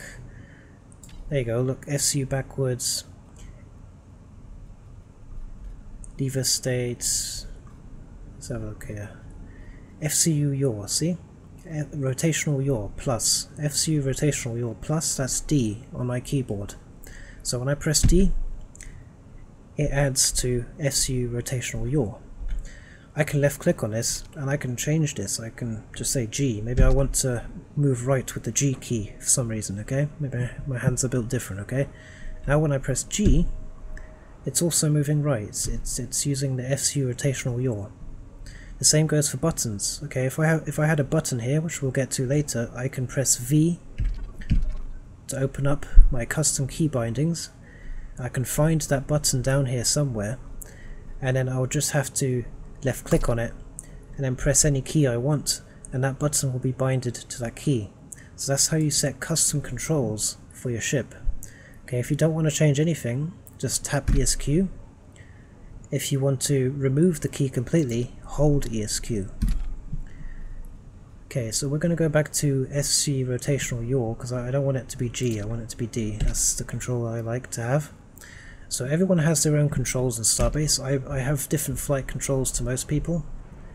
By default in Starbase, I think when you move up it goes down, and when you move down it goes up. I kind of reverse that because I prefer it to be more straightforward. But that's how you change the controls anyway. You sit in your seat, you look at anything on your control table or your levers, you just press V, and then you get to open up the controls and you get to change the key bindings to whatever it is that you want. Okay, so you've got plus for forward and you've got minus for forward. What that is moving the lever forward or moving the lever backwards basically. And you can change those to any controls you want. You can save those custom key bindings to custom 1 here, or custom 2. There's also automatic. Okay, so we know the controls now, how to operate the levers and how to get a flight system going. Okay, so I'm not happy with this ship right now. Right now, even with the flight control unit, it's still flying wonky and it's not really staying straight. And the thing is, with thrusters and getting your thrusters correct and the weight distribution of your ship, that's kind of just something you do with experience, because the flight control unit, even though I just gave it all that credit and I said that it does try and keep your ship straight, even when you've got extra thrusters, sometimes it doesn't, you know, and sometimes you just have to manually do things yourself. If your ship is a bit big and wonky, sometimes that just happens. Sometimes you gotta do it yourself. But the best advice I can give you for your ship to fly straight is to have extra thrusters available for the flight computer to use. So here we've only got 1. Ideally we should have 2 on each side, and that should make it fly a little bit more straight. And in addition to that, ideally you just want, if you go to the visualization tools here and go to the drop down, we can visualize things. We can visualize the thruster exhaustion. So that means anything in front of this thruster will get damaged. You shouldn't have anything in front of the thrusters. We can tick that off, and we can visualize center of mass. So we've got all these different things we can visualize.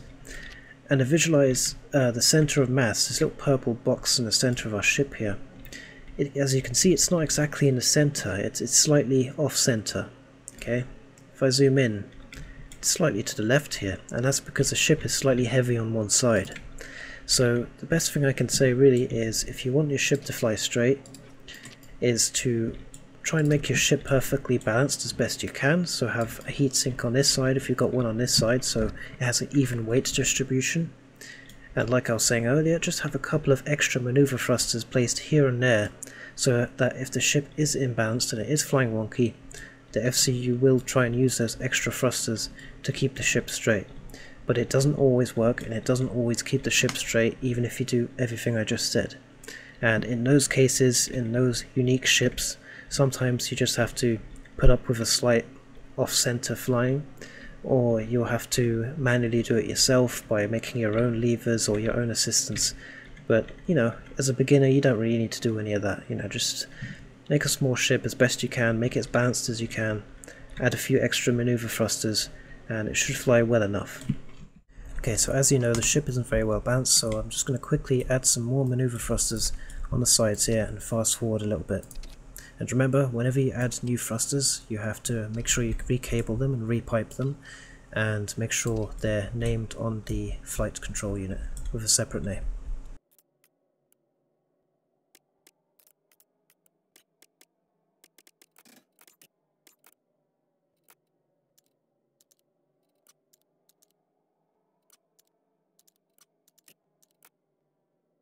Okay, so next up I'm going to make some powerful, I'm going to show you a different type of thruster because this is important.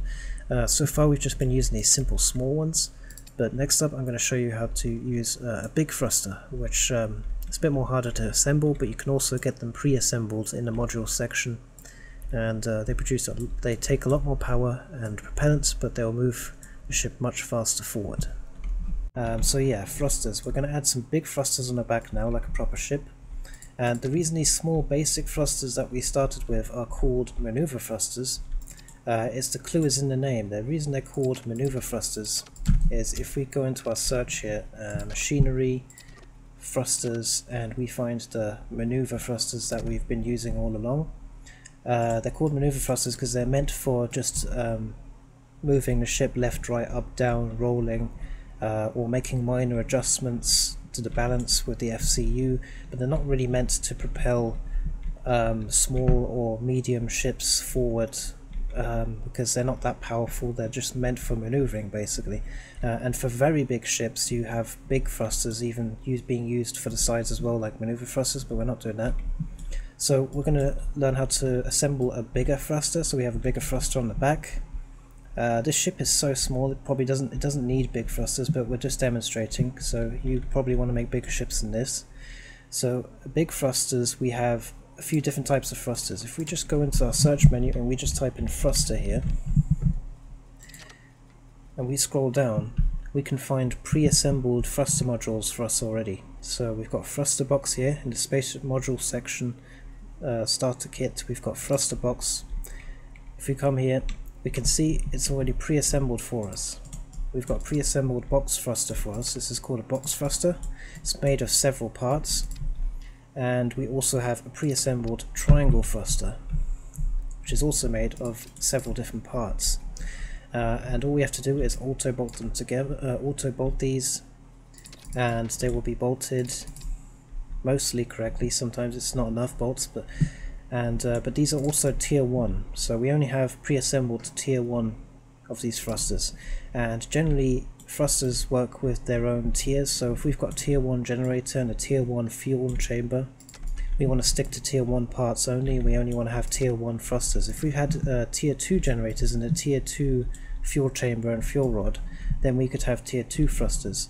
Okay, but because we're only using tier 1 and we're just starting out, they have to be tier 1 as well, so make sure these are tier 1. So yes, we have thrusters, pre-assembled thruster already. All we have to do is add a hard point onto these sections here. This is where the hard points go, so we just add a hard point onto that.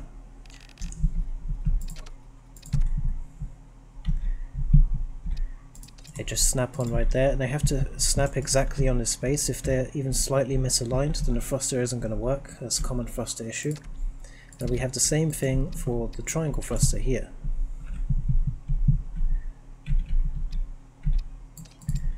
Put a hard point on there. Okay, so these are two bigger versions of the thrusters, and we also have another type of thruster which you're not going to get to for a long time. I still don't even use it to this day. That's called a plasma thruster. A plasma thruster is like a huge late game thruster that's more complicated to assemble. We're not going to go through that in this beginner guide. So there's plenty of different types of thrusters. Most ships you want to use these bigger, slightly bigger thrusters here, either the box thrusters or the triangle thrusters for the back of your ship. And for most ships, unless they're pretty big and heavy, you can use these maneuver thrusters for the sides and the up and down movements, and use these ones for the back of the ship. And if your ship is big, it's a big cargo ship or very heavy, then you can use these bigger thrusters for the sides as well to maneuver it left and right, up and down. So we've got the pre-assembled thrusters already. I'm just going to show you what the contents of the thrusters are, because if you're making a tier 2 thruster or tier 3, you're going to have to assemble it yourself. So I'll just delete these. So if I go into the thruster section again, go into machinery, I go to thrusters, I'll find box thruster body tier 1, that's the first part we need.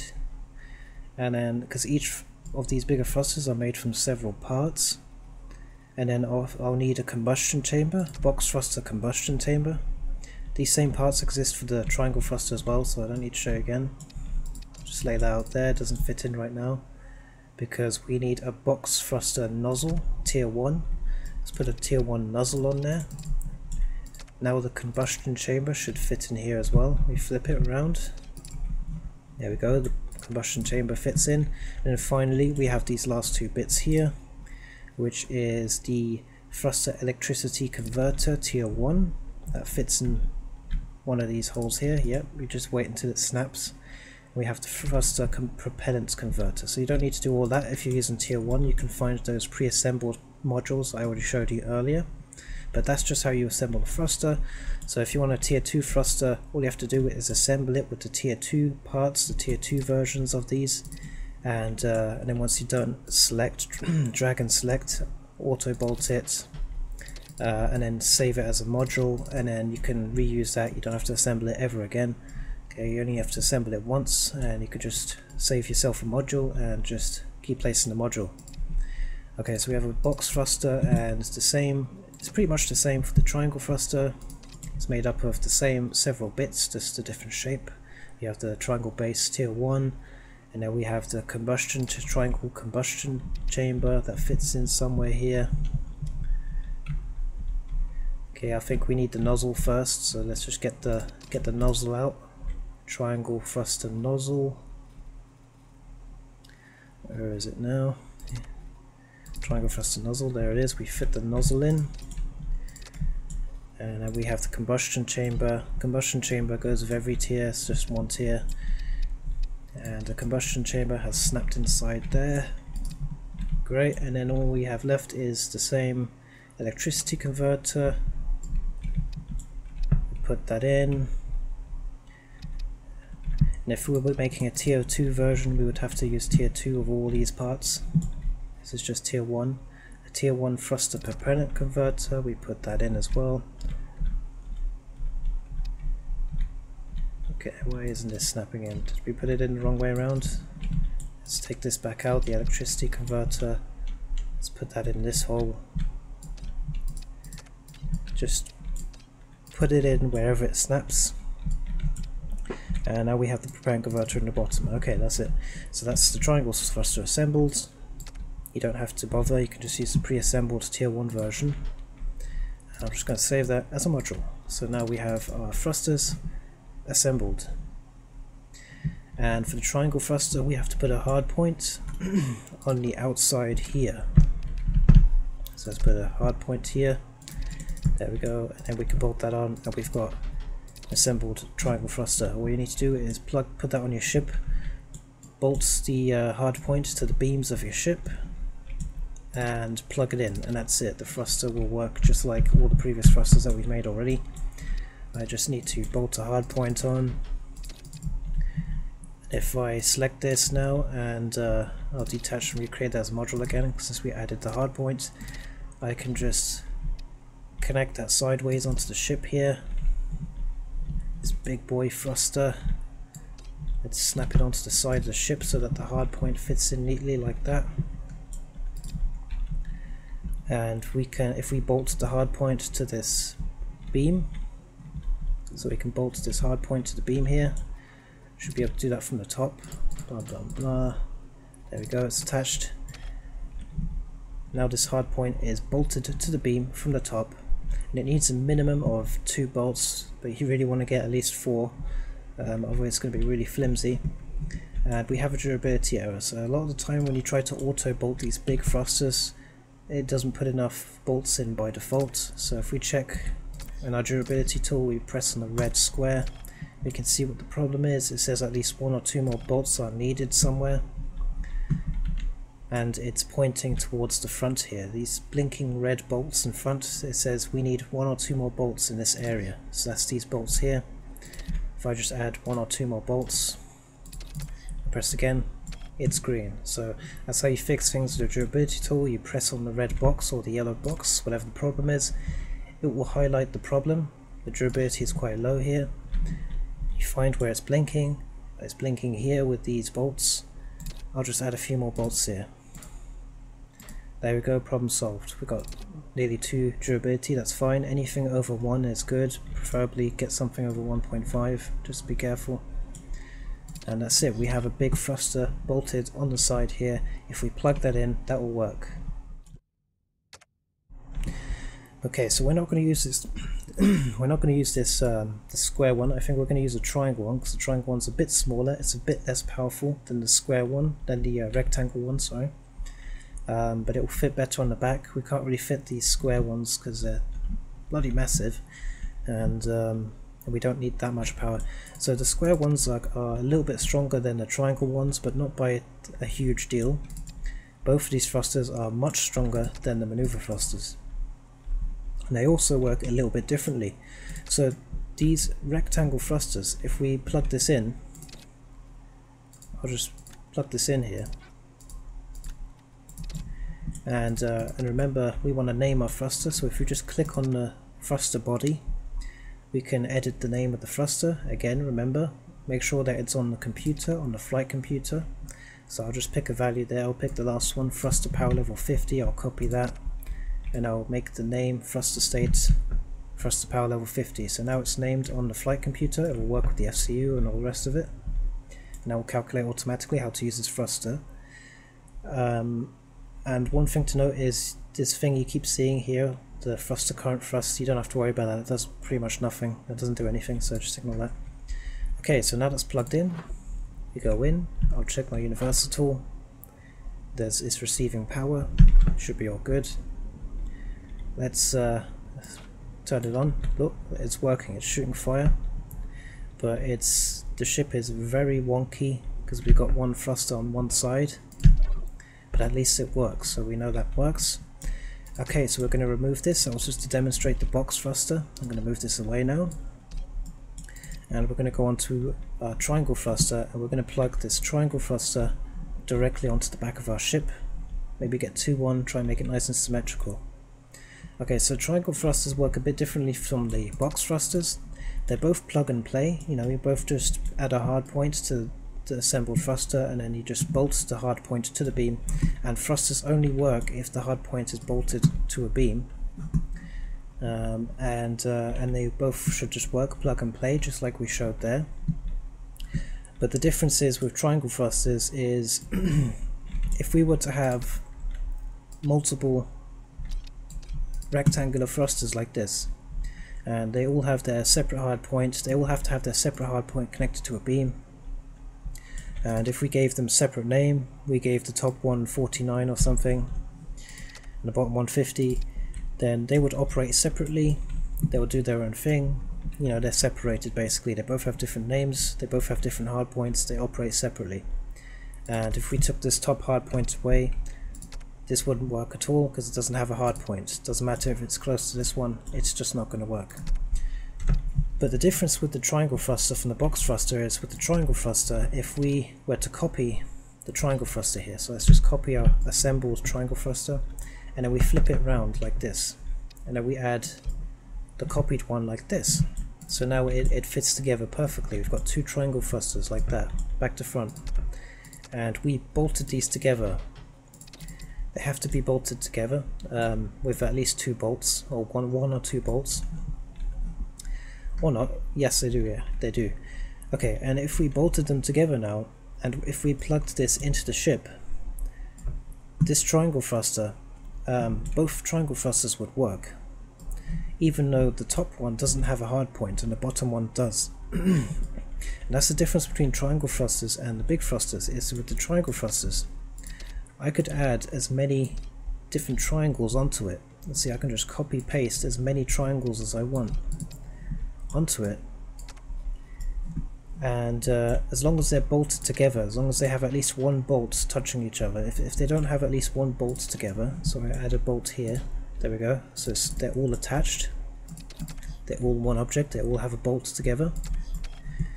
As long as they're bolted together, even if only one of them has a hard point, just this bottom left one, all of them will work, all of these thrusters will fire.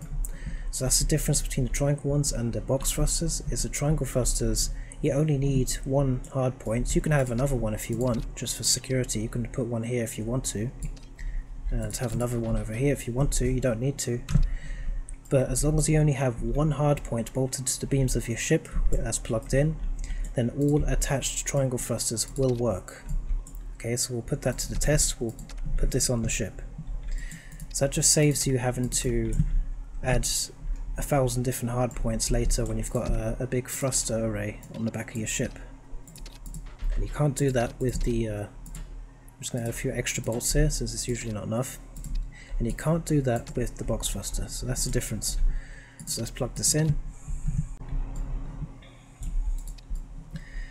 Okay, so we're going to get rid of all these back thrusters. We're going to get rid of Bob. We're going to get rid of all these maneuver thrusters. Bye bye, we don't need you anymore. And I'm just going to fit this on this nice chunky back thruster. I'm going to fit this on. Now you can fit this on however you want. I'm going to try and make it nice and symmetrical. I think I'll keep that hard point on. I'll delete all these back hard points here. Don't need these anymore. We're replacing it with a big boy. Let's get rid of the cables. We go into our cable tool. When you're in your cable tool, right click to delete a cable. We're going to delete all these cables that we placed for the maneuver thrusters on the back. Don't need this anymore.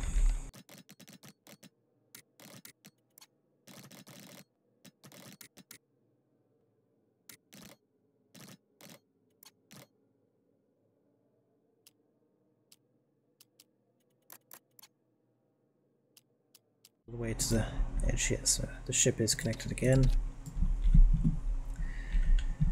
And this pipe connection here, make sure I didn't break any connections. Okay, so the ship is all connected again. And we're going to place our new thruster on the back here. So let's see if we can snap it on. Okay, it roughly snaps on, but it's not exactly in the middle. Let's try and get it in the middle as best we can. That looks to be in the middle. And yeah, the hard point has to be able to bolt on directly onto a beam. So this hard point is sitting right on top of the bottom beam here. So we can now, from underneath the hard point, we can add some bolts here. 4 bolts. That's now bolted the hard point to the beams, and the hard point is bolted to the thrusters. So now it should all be connected. When we select our durability tool, yep, it's connected. Now in our durability tool we've got all these boxes here, so it's saying there's a problem. Let's have a look. What's the problem? We left click on it. Let's see what the problem is. Durability is 3.5, that's fine. Let's check the other ones. Warning, this durability is low. No, it's fine, it's good. Durability, so it's all good, it's all working. So when you connect a thruster to your ship like this, just remember that if you're having extra triangle thrusters sitting on top, just make sure that the triangle thruster needs to be bolted to the other thruster that has the hard point, or it's not going to operate. Okay, so we're going to plug this in.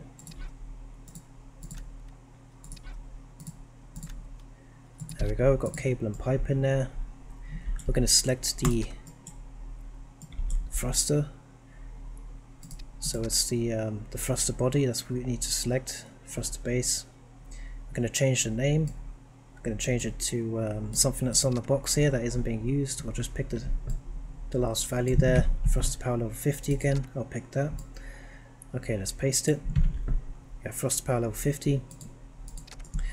Now we could name the other half of the thruster, the other triangle thruster, we could give it a different name, but that's not going to change anything, it's not going to help. We want to keep it the same name, because that's also another difference between triangle thrusters and other thrusters, is if you do happen to connect extra triangle thrusters on top of one, like so, if you do happen to connect extra triangle thrusters together, if they're connected directly together like this, triangle thrusters, yes, they don't need another hard point. You only need one hard point. As long as these are thrusters are all bolted together, they will work. So I just add a few bolts on the side here to connect it. It will work, or auto bolt it. Yes, these two thrusters, they will work as I explained earlier, because they're bolted to these ones that has a hard point already.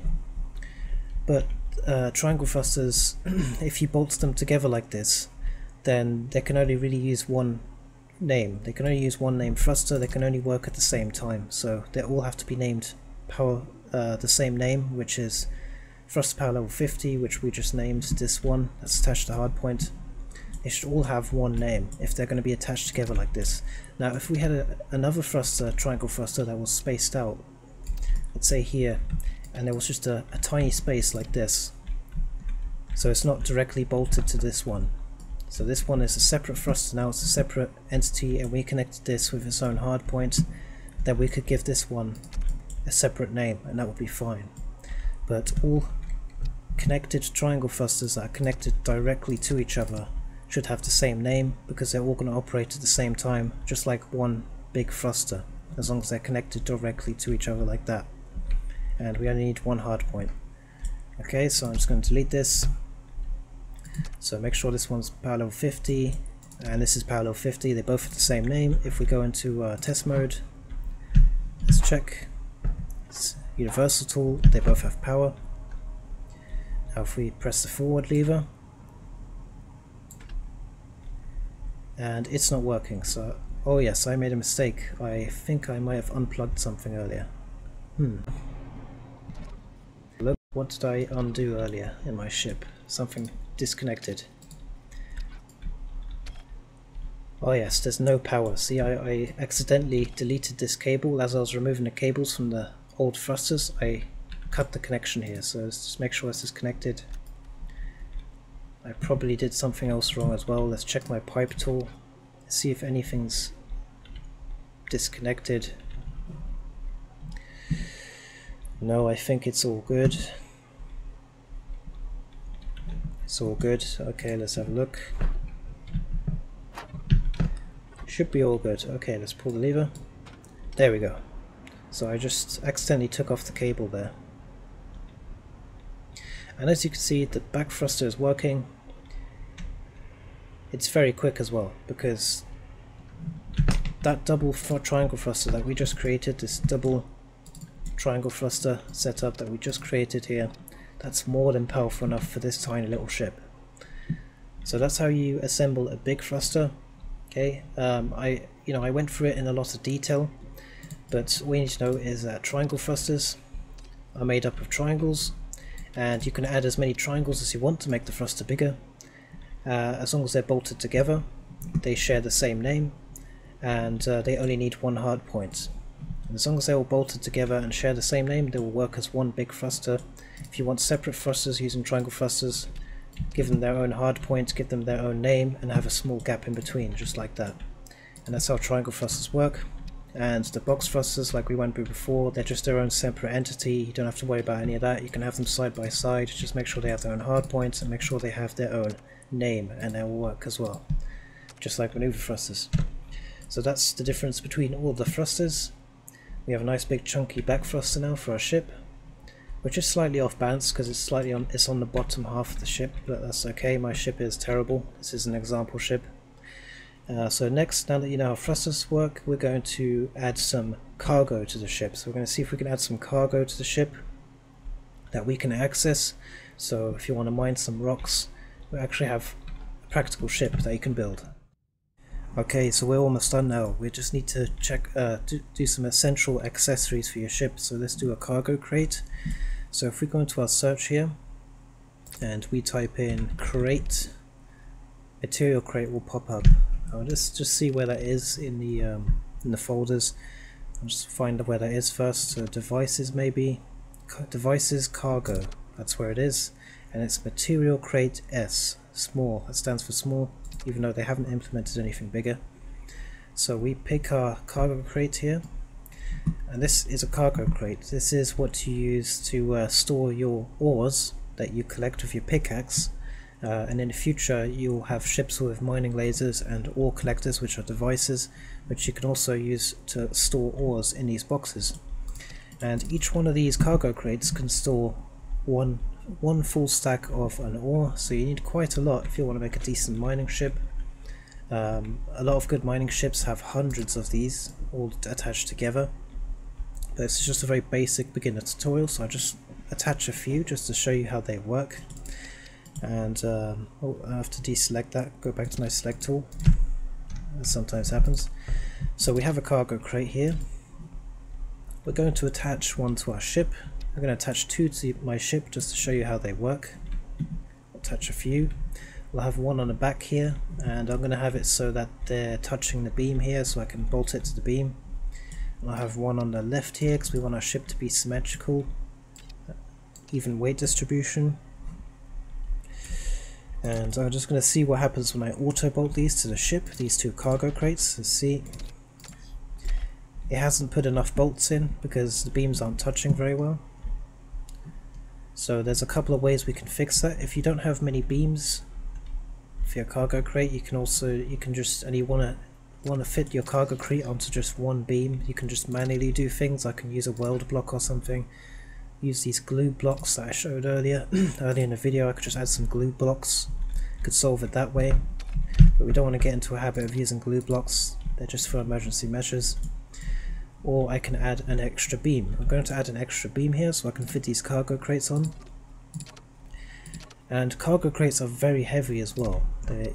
If you check their properties, you can see the weight, and they're very heavy. So if you're going to have a lot of cargo crates on your ship, you need to have increased power, increased thrusters to carry that weight fast, and you need increased beams. You need more beams and pillars, because beams and pillars are needed to support your ship frame so that you can carry heavy weight. So I'm going to add some extra beams onto the ship here. Copy paste this. So now I have two extra beams here. I'm going to go into our welding tool. I'm going to weld all the beams. I'm going to be going through this quite quick now because you should know the basics of building now. And I'm going to select this again. And look, the auto bolt tool did a bad job. Not only did it try to bolt it to the side here with not enough bolts, it also added a random bolt here to the radiator. So we're not going to auto bolt this. I'm going to take this back off again and put it back on. That way it removes the bolts, because the auto bolt tool did a terrible job. I'm going to put this back on again. Okay, so we're going to bolt this ourselves. And yeah, I just want you to know that when you're bolting cargo crates to your ship, you should always manually bolt them yourselves. You should never use the auto bolt. Why? Because auto bolt tool in general, it does the worst job with cargo crates. So we're going to bolt it ourselves. It usually adds way too many bolts or bolts in the wrong places. So we're going to add two bolts here in these little gaps here to the beam, and we're going to add another two bolts here on the other side. That should do it. We have a cargo on the side here. Let's add bolts onto the other one. Two on here on this side, and two on this side on that new beams that we just placed. So you can do this however you want, just have some beams on your ship that you can bolt onto the cargo crates. Okay, so now that we've bolted them correctly ourselves without using the auto bolt tool, I'm going to plug these cargo crates in. No, before that, I'm going to show you something with the cargo crates. So the cargo crates, by default, they have a mass of 9,564 kg. You don't have to know all these exact numbers, so they're quite heavy. And the thing is, whenever you're working on a ship, it doesn't show the durability tool. It doesn't show the heaviest your ship is. It's just showing what's on it currently. If we go to our virtual mass tool here on the top, for the virtual mass tool, what it does is it applies the maximum amount of weight that this ship can hold.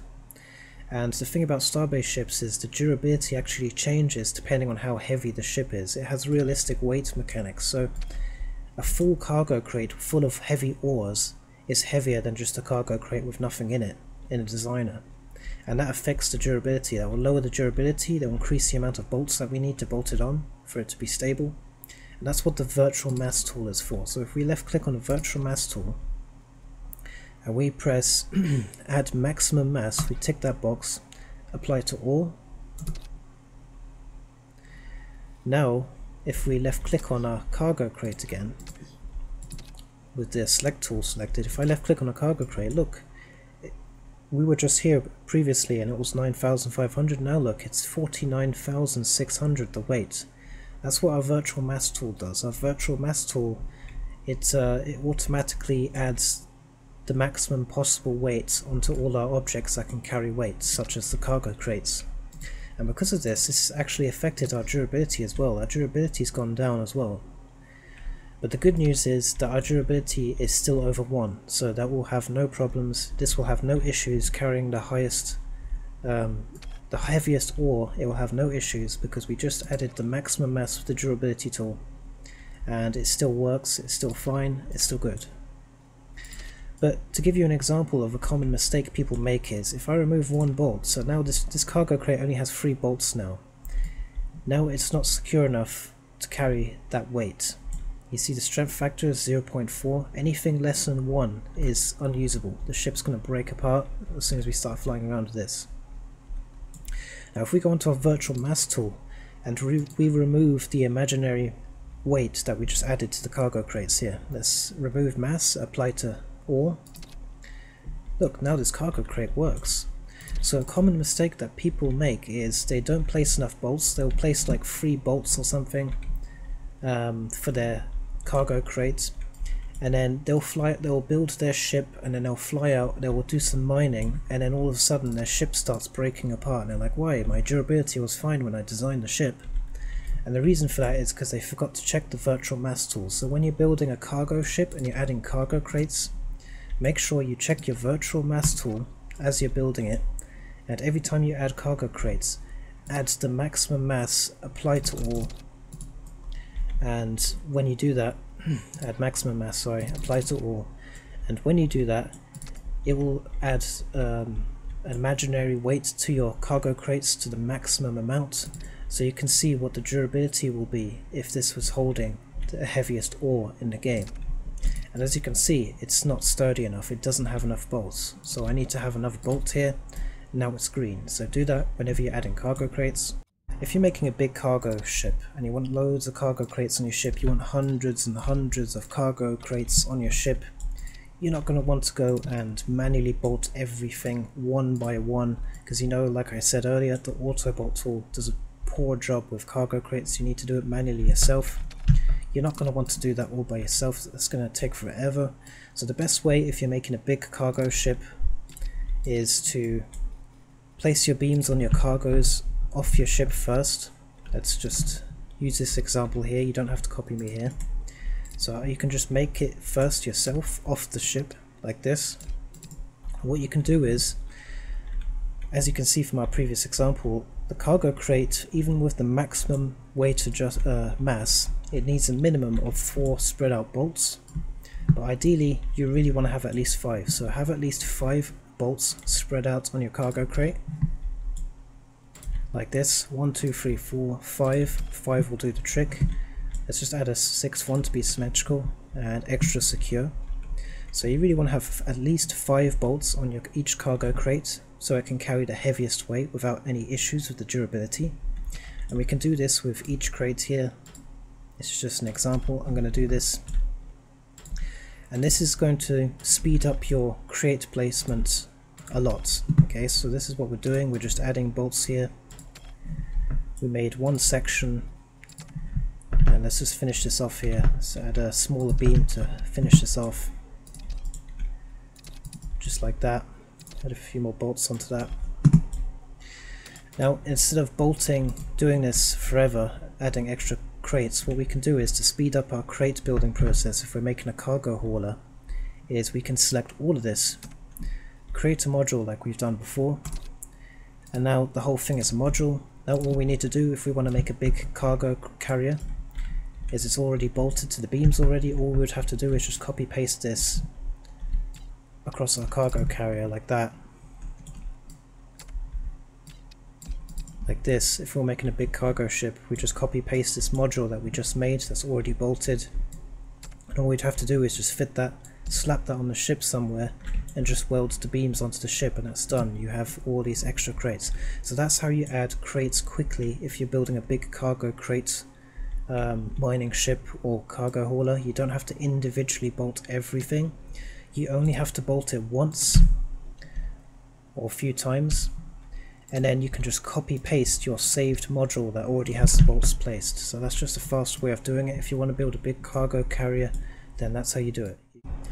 Okay, so in order to access our cargo crates, what they need is pipe. We need to add pipe into the cargo crates. You can add a cable into here as well, but I don't think you need cable for the cargo crates. Just to be safe though, in case I'm missing something, we can add a cable as well. So let's put a cable and a pipe into the cargo crate. So we have cable and pipe going into these holes. So you need to put a cable and a pipe into just one of these holes here that are on the cargo crate. Let's add a cable here and a pipe here. Okay, done. They're both connected to the ship network. I put a cable and a pipe into them. Now we've done that, these crates will have power. If we test, they'll have pipe and power, but we can't access them. There's no way of accessing these crates unless we have a resource bridge. So that's a device I'll show you. And just like most devices, if not all devices, we need to have a hardpoint first. So let's place a device hardpoint. Here we go. Let's grab this hardpoint. I'm just going to put it on the side here. Yeah, let's just flip it here. Let's put a hardpoint here. Let's bolt this to the beam.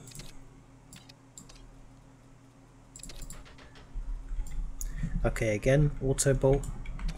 Bad job. We're going to do it ourselves. I'm just going to manually put some bolts on the seams here. See this? Nice way of bolting the hardpoint. Okay, I've connected the hardpoint myself with some bolts. Now we're going to attach the resource bridge device. Type in resource bridge. It's in the cargo section as well. So resource bridge, this is it. And what the resource bridge does, it allows us to access our cargo crates on the ship. So we auto bolt the resource bridge. And same as usual, it just needs cable and pipe. And the resource bridge actually only needs pipe, but I'm just going to add a cable anyway, just in case I'm missing something, I don't know. I'm a bit rusty. So we've got a cable and a pipe into the resource bridge, which is bolted to the hard point, which is bolted to the frame, just like all our devices. And now, with the cargo crates connected with pipe as well, if I go into the test mode, and I want to access the inventory of the ship, all I have to do is face the resource bridge and press F. And it brings this up, just like you've probably already done before in the game. I'm sure you've used the laborer already. And now if I check my inventory, we're connected to the crates.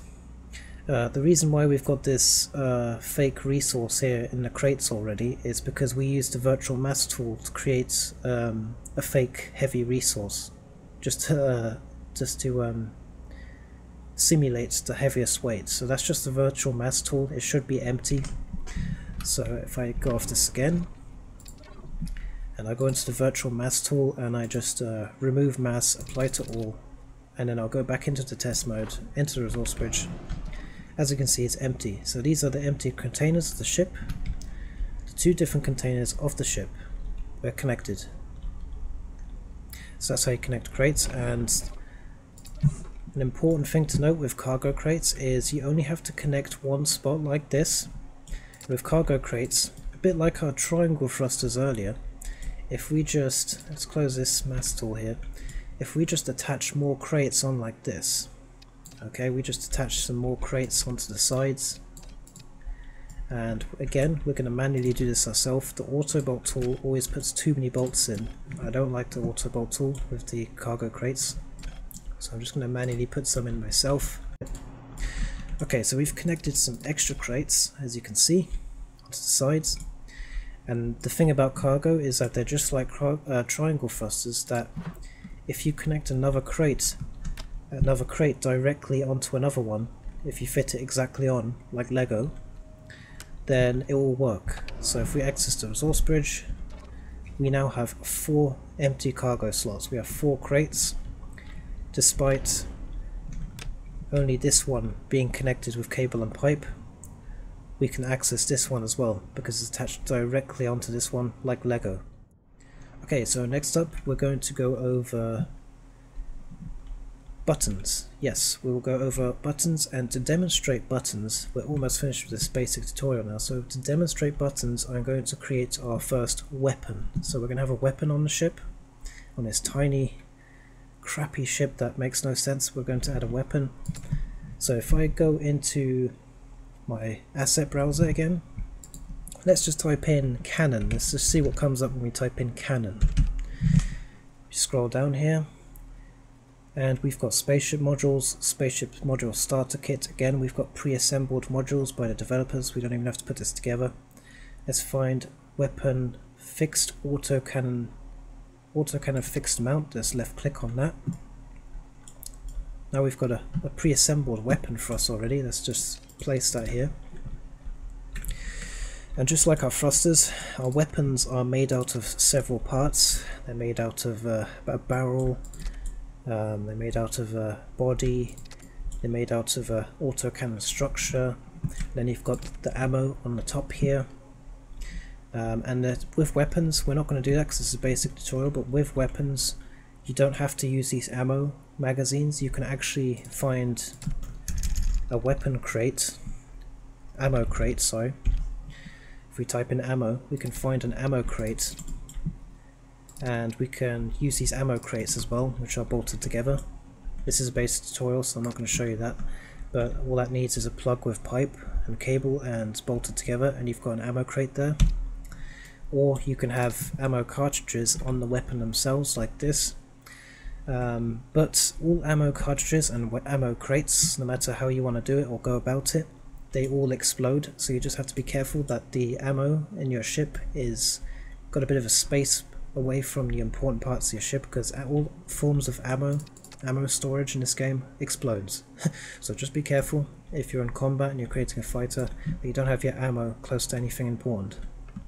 Okay, so we've got our basic autocannon. It's pre-assembled for us, but it's made out of separate parts that you can find in the asset browser, just like the thrusters. I'm not going to go through all of that.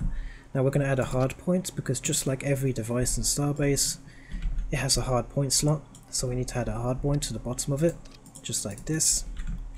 Now we're just going to select all of it again, and we're just going to auto bolt it.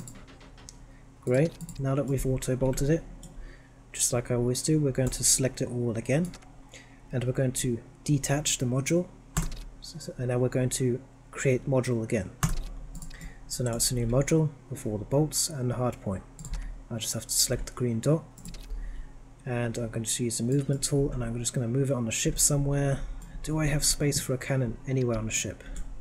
Okay, this is a bit random, but I'm just going to put the cannon on the right here, so it's on the right of my seat here. And I'm just going to auto bolt it onto the beams here, just to be quick. Let's check the durability. Durability is okay, it's all green. Great. And we can also find a cannon mirror. So if I go type in cannon, let's have a look here in the weapons again. We have autocannon fixed mount mirror in brackets. So that's just a mirrored version. There we go, I can have a mirrored version on the other side. Let's copy the hard points, because we need to put a hard point back on. Okay, let's snap a hard point onto the mirrored gun. Let's auto bolt that as well. Let's select all again, detach, create, it's the module again, and we'll put this on the other side here. So we have two guns symmetrical on the ship, on either side. Alright, look at this bad boy. Okay, so let's auto bolt this on. Let's check our durability tool. Okay, but for some reason the auto bolt didn't do a very good job. Happens. Let's left click on this. If we left click on it, it says at least one more bolt is needed in this area, roughly. Not sure where that is, I'll just put a bolt there. Great, green, it's working now. Okay, so now we have two autocannons with hardpoints connected on the top of our ship. Now we're going to plug them in. So the hardpoint there, let's plug it in. Oh, and one quick tip, guys. We could just use a cable from our main ship network and just plug it in. But also with hardpoint and a lot of devices in the game, you can actually put a plug in one end and take a plug out the other end, like this. Let's take a pipe out the other end. And a bit like ducts, with hardpoints and some devices in the game, you can actually just take a cable and a pipe out the other end, and it will still work. It will still be connected to the main ship network. So that we can do that. I'll just take a cable and a pipe out of this hardpoint, connect it up. There we go. Okay, so now we have two weapons connected. Let's test it. Check our universal tool. Yeah, it's connected. It's all good. Done. We have extra weapons. So let's see how they work. Okay, so once you've got your weapons connected and attached any way you want, we're going to learn how to fire these weapons. So this is how we're going to learn how to use buttons in the game. So just like our progress bars, when we add buttons to our control panel here, we go into our search menu and we devices, controls, and we're going to look for any form of button. It doesn't even matter. You could even fire with a lever if you wanted to. We're going to go for a hybrid button. That's a good button to use. So let's have a look. Where's the hybrid button? There it is, hybrid button. We'll use a hybrid button. It's just a nice big button with text. We're going to flip it around until it's the right way around. We're going to place it here. Okay, we're going to select it. We're going to auto bolt it. Maybe add an extra one ourselves. Okay, so button state. That's the name of whatever it is we want to activate. Okay, so we're going to check our weapon here. So our weapon here, we need to find out what's the value on the weapon that fires the gun. So let's just click on the body here. What does the body do? It just stores heat. It's not that. Let's click on the barrel here. Left click on it. Okay, so when I left clicked on the weapon barrel, I found this in the properties. Mounted weapon fire 0. So with most devices on Starbase, whether it's a light or a lamp or any simple device, 0 means off and 1 means on with most simple devices. And with the weapon, 0 is off and 1 is on. So just to give you an example, if I go into the test mode here, I face that weapon barrel, I press the U key to open up, and I press the U key to open up the universal tool. And here, weapon fire in the properties again. If we change this from 0 to 1, it should fire any day now.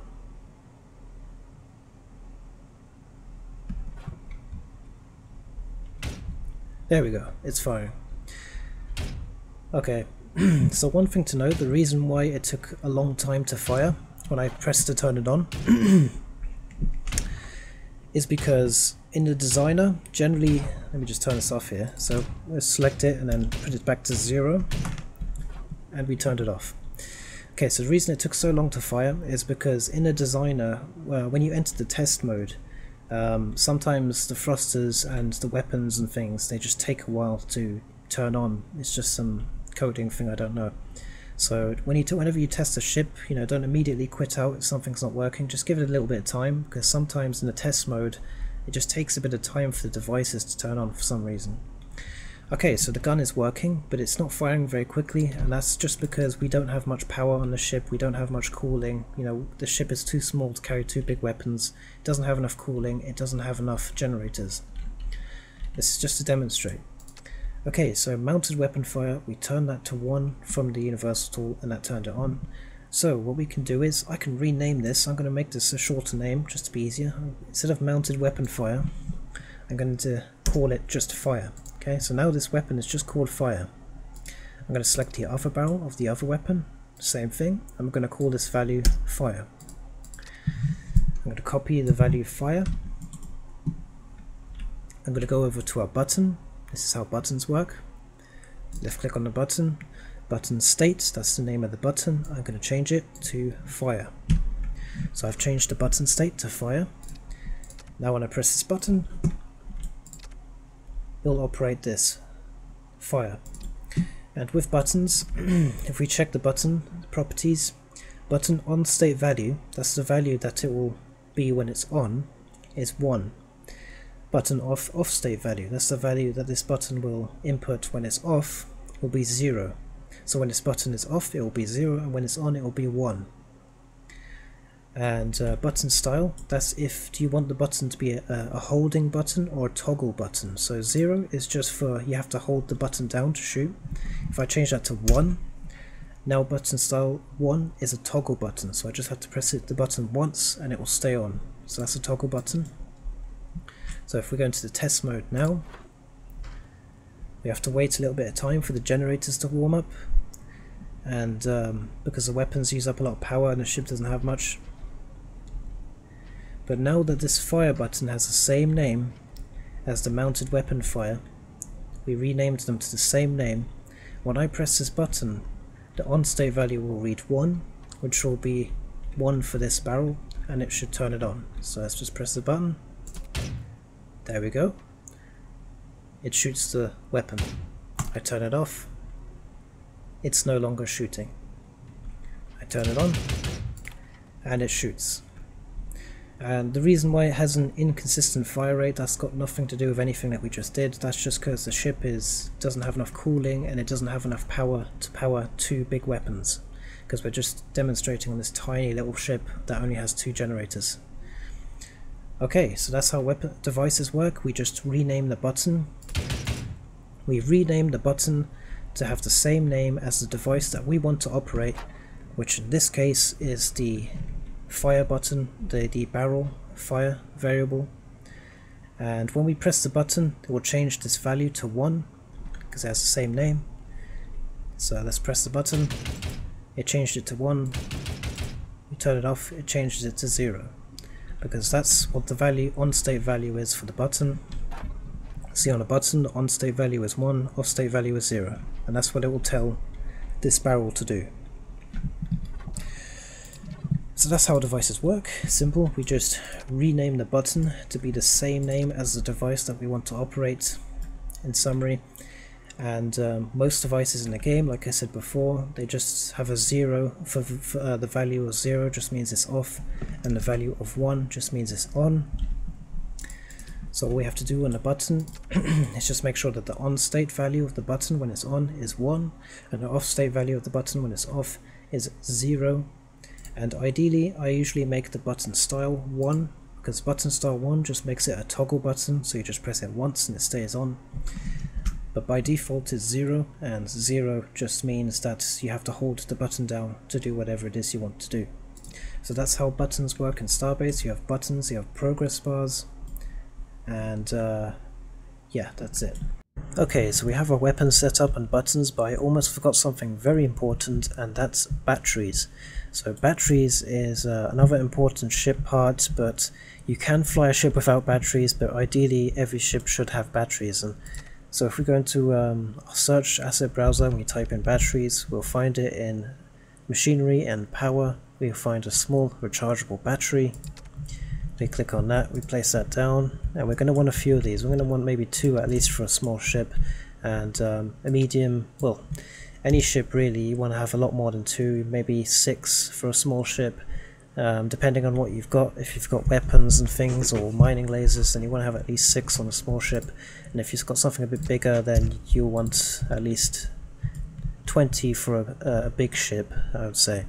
Okay, so what are batteries? Batteries store power, so any excess power generated by the generators, it won't just be for nothing. Any power that the generators generates that isn't being used will be stored in the batteries, and the batteries have a max stored power of 10,000, and if you want more maximum stored power, then you just have more batteries. Simple as that. And batteries work a bit like cargo crates. Batteries, you only have to plug one in, and if you have multiple batteries connected side by side or on top of each other, then they will all receive power. So yeah, so that's how batteries work. So we're going to set up some batteries here. We're going to put one on either end of the ship. So let's grab one here. We'll see if we can tuck a battery into our ship here. Oh, and one more thing, batteries do explode. They have a small explosion. I'll just auto bolt that, that'll do.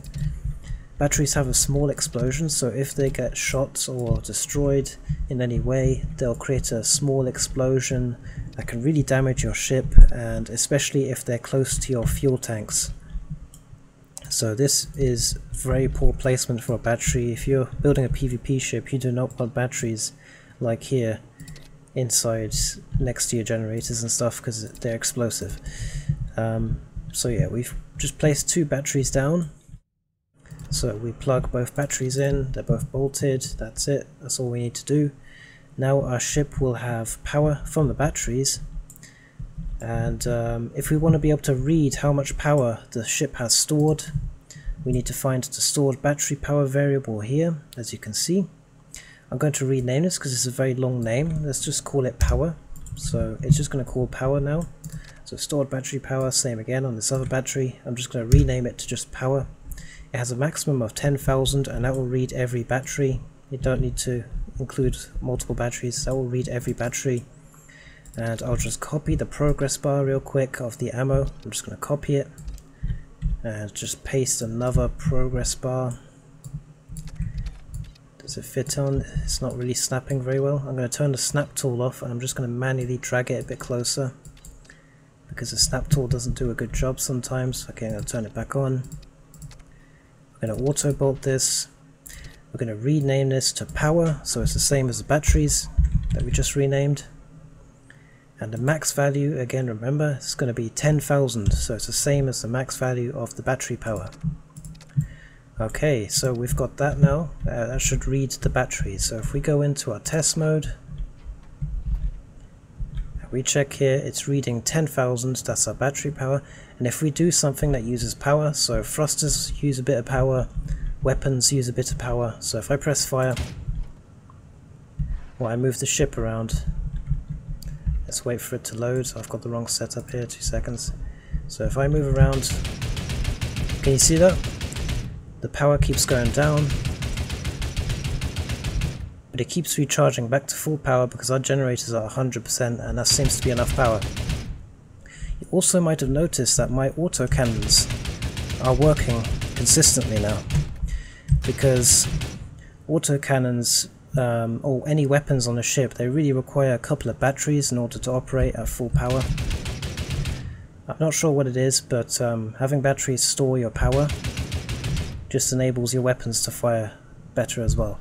So batteries are essential, really. They store excess power on the ship, so any excess power that you don't need will be stored in the power progress bar that we just made. And let's say you've got a high electricity machine on your ship, or you've got a high electricity weapon, and you can only fire it a few times and then you need to recharge, but you don't want your whole ship shutting down from lack of power. Then that's a very good use for batteries. And just in general, everything works better when you have batteries. You need batteries to power weapons, and you need batteries to store any excess power. And if you don't have batteries, generally any ship that has weapons or that's small to medium sized or bigger will not function properly. So that's an important thing that I almost forgot. Make sure you have batteries. Okay, and the last quick thing that we've got is the transceiver. The transceiver receives station signals, I believe. I don't think you have to have this on your ship. I have had a ship before where I forgot to put a transceiver on and I was still able to read station signals, so I'm not sure exactly how it works. Maybe it just boosts it, I think. I'm not an expert. But anyway, this is kind of an essential, so you want to put one of these on your ship as well. And this sits on top of a hardpoint, so put a hardpoint on your ship, get a transceiver, put the transceiver on your ship, and bolt it on. And if it doesn't want to bolt, then you just have to manually bolt it on yourself, just like so, onto the hardpoint. And if we go underneath, make sure you cable it. Transceiver only needs a cable, it's just a device, it doesn't need a pipe. Okay, so we have a transceiver, and then the next important thing is our transponder. So a transponder is our communicator, so people can see our name tags when our transponder is on. If we don't have a transponder, we have no name tag, and I think a ship has to have a transponder, so we're just going to go type in transponder, devices, navigation, ship transponder, we select that. Okay, so the receiver, we put the receiver on, and I'm just going to bolt it directly on top of this just for convenience, but it doesn't have to go on top. You can put it anywhere. You can put the receiver over here if you want to. Just put it anywhere on your ship, it doesn't matter. I'm just going to put it on top of the FCU here. I'm just going to bolt it on. And now I'm just going to get a cable from the FCU. As long as they're on the same, it has nothing to do with the FCU, but as long as I have a cable connected to the same ship network, then it will receive power. Okay, so the transponder has power now, and I have a receiver so I can receive station signals, and a transponder so I have a name tag that people can read when it's on. Next we're going to make a button to turn our transponder on and off, because if you notice when you're flying around in the game, you'll notice people have name tags and some people don't have name tags, and that's because they turn their transponder off and on. So we want to copy this variable here, transponder active, that's the button to turn it on. 0 is off, 1 is on, and it's on by default. We're going to make a new button here. I'm just going to copy the fire button, auto bolt the new button. The new button, it's going to be button style, it's going to be a toggle button, so that's 1 for toggle buttons. And we're going to rename the button to transponder active, so that's the same now as the transponder active here. You can also shorten that or change the name. We're not going to bother with this one. So now if I go into test mode, it's on by default, but if I turn it off, we won't have a transponder, players won't be able to see us, and those pesky pirates won't notice us when we're flying around. But if we have our transponder on, we can't see it in the test mode, but we'll have a name tag visible that anyone can see, so pirates will target you if there are any around. So yeah, so don't forget about the transponder, that's very important. You have to turn it on and off depending on the situation. Okay, so the last thing I want to cover before we stop the video, well, it's two things actually. It's armor, materials, and how to buy your ship once you've built your ship. So we're going to start with armor. So this is just another basic thing. If you're building a ship and you want it to actually survive a few shots, then you're going to have to put some armor around it, and you can find armor in the plates section, and that's what armor is. It's called plates. So you have all these different type of plates and plate shapes.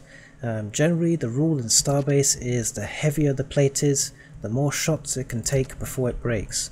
So I'm going to take the 144 by 144 here. Let's see if I can fit that on the side just to demonstrate. I just placed the plate down. If we left click on our plate, we can see the weight of it. It's 2,478 kg. So each plate has its own weight, and generally in Starbase, if you don't know how good a plate is, generally the bigger plates have more armor, they have more HP, they take more shots before getting destroyed. And when plates do get destroyed, when they get shot at or damaged, they break. And when they break, from that point onwards, bullets and projectiles pass through them very easily and can destroy the inside. So once they break, they lose their magic HP, if you could say. But I'm not going to get too advanced into the mechanics, but there are certain materials and plates that actually, once they're destroyed, they still provide a little bit of voxel armor, so it still provides a little bit of shelter for weapons penetrating them. But I'm not an expert on this, and I'm not going to go into extreme detail. All you have to know is the heavier the plate, the better the armor, really, basically. Okay, so we're going to add a plate on here just to show you some armor. So when you want to add armor onto your ship, you generally want to bolt your armor onto your ship. So this is just a bad example here. You generally want to add your bolts as close to the plate as you can. Okay, so if I want to bolt this plate on, I could bolt it from here. So if we check our durability tool, that seems to be enough bolts. Or we could bolt it directly from the inseam here of the beam. See? And another thing with bolting is, it's not just the amount of bolts that count, it's how spread out the bolts are. See, if I put 2 bolts here very close, it's red. If I put 2 bolts and I spread them out a little bit, it's green. It's now good. And also when you're plating or you're adding any important parts to your ship and you're expecting to come under fire, you always want to add a couple of extra bolts. So I'm going to add 4. I'm not just going to have 2, I'm going to have 4 here, even though I only need 2. The reason that is because some weapons in Starbase do damage, AoE damage, area of effect damage, that can actually remove your bolts. Or maybe one part of your beam just gets destroyed and the other one's still connected. So generally, if you're building a PvP ship, you want to have a couple of extra bolts for your plates. Okay, and the extra advantage of bolting as close to the plate as you can is another quick tip. If I create a copy of this plate, almost every PvP in a ship in the game has layers of plates, so if I copy the plate here, and now I have 3 plates all side by side in front of one another, we can actually bolt all these plates to the beam here with just one bolt. So if I just put one bolt in here, even though one bolt is enough, you can see the bolt has gone through all 3 of the plates. Okay, if I zoom the camera in so I can see inside here, the bolt is going through all 3 of the plates. So that's an easy way to bolt extra armor onto your ship, is to bolt through the inseam of your beam, like here. Bolt as close as you can.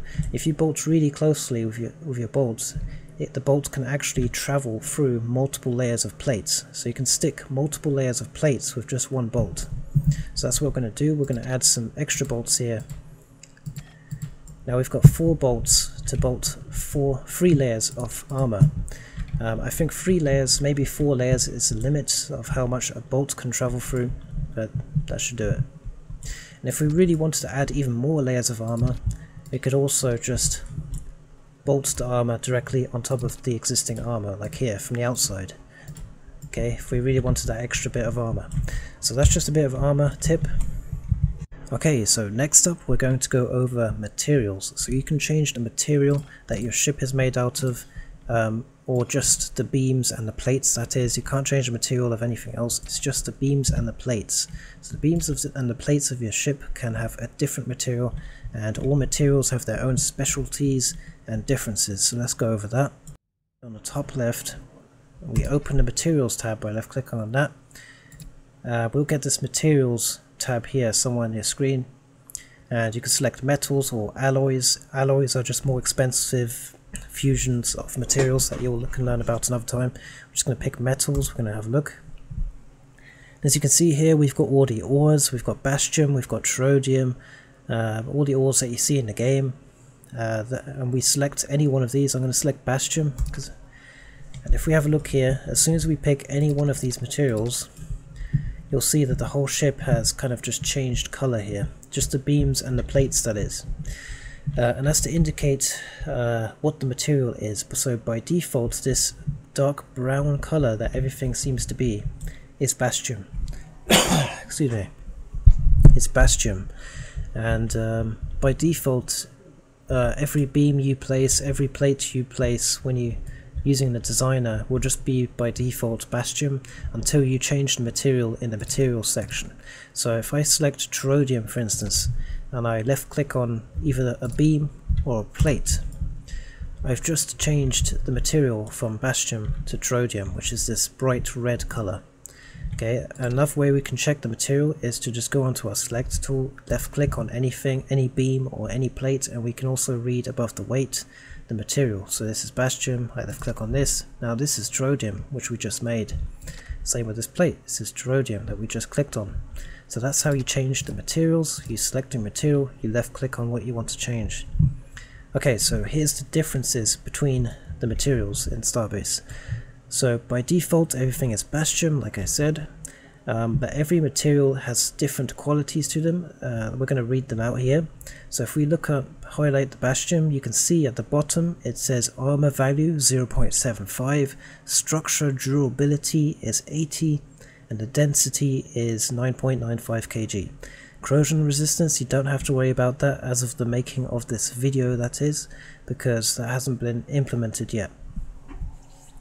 So what is armor value? Pretty self-explanatory. Armor value is how many shots it can take before it breaks. So for instance, this plate will take a certain amount of hits before it breaks, which I kind of explained earlier, and that's the armor value.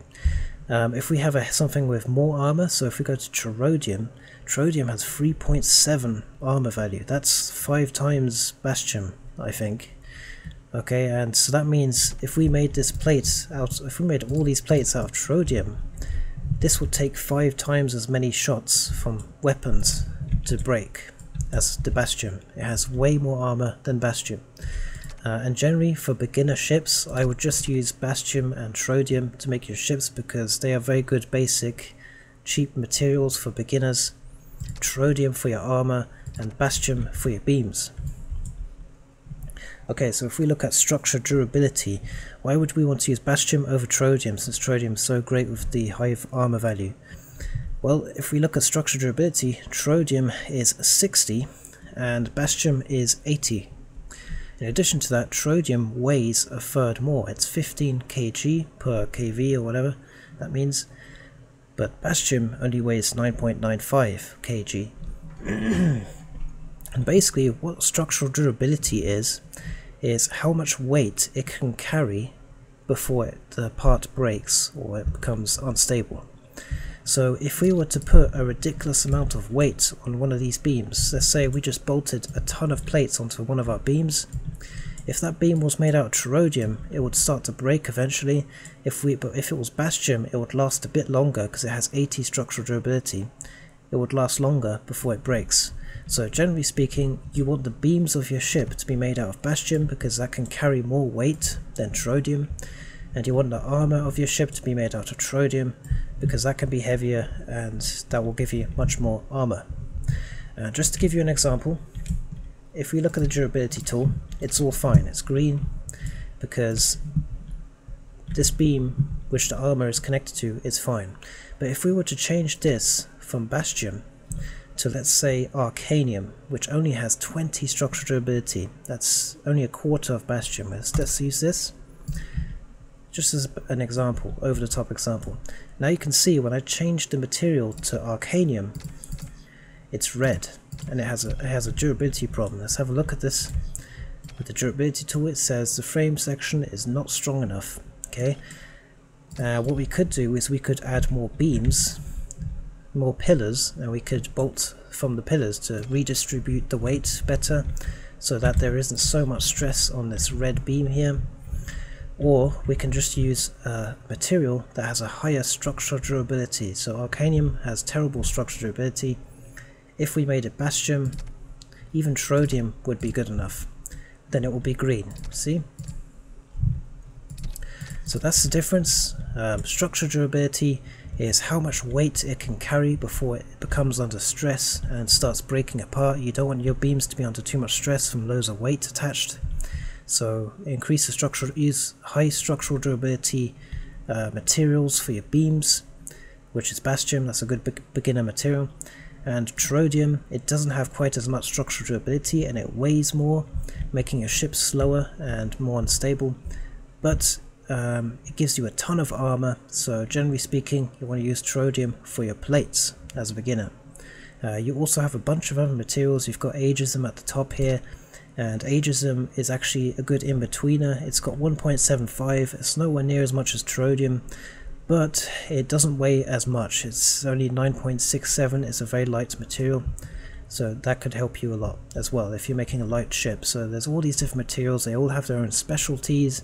Some of them are almost useless when it comes to armor and plates and beams, and some of them are way more expensive, but they have even higher structural durability or armor.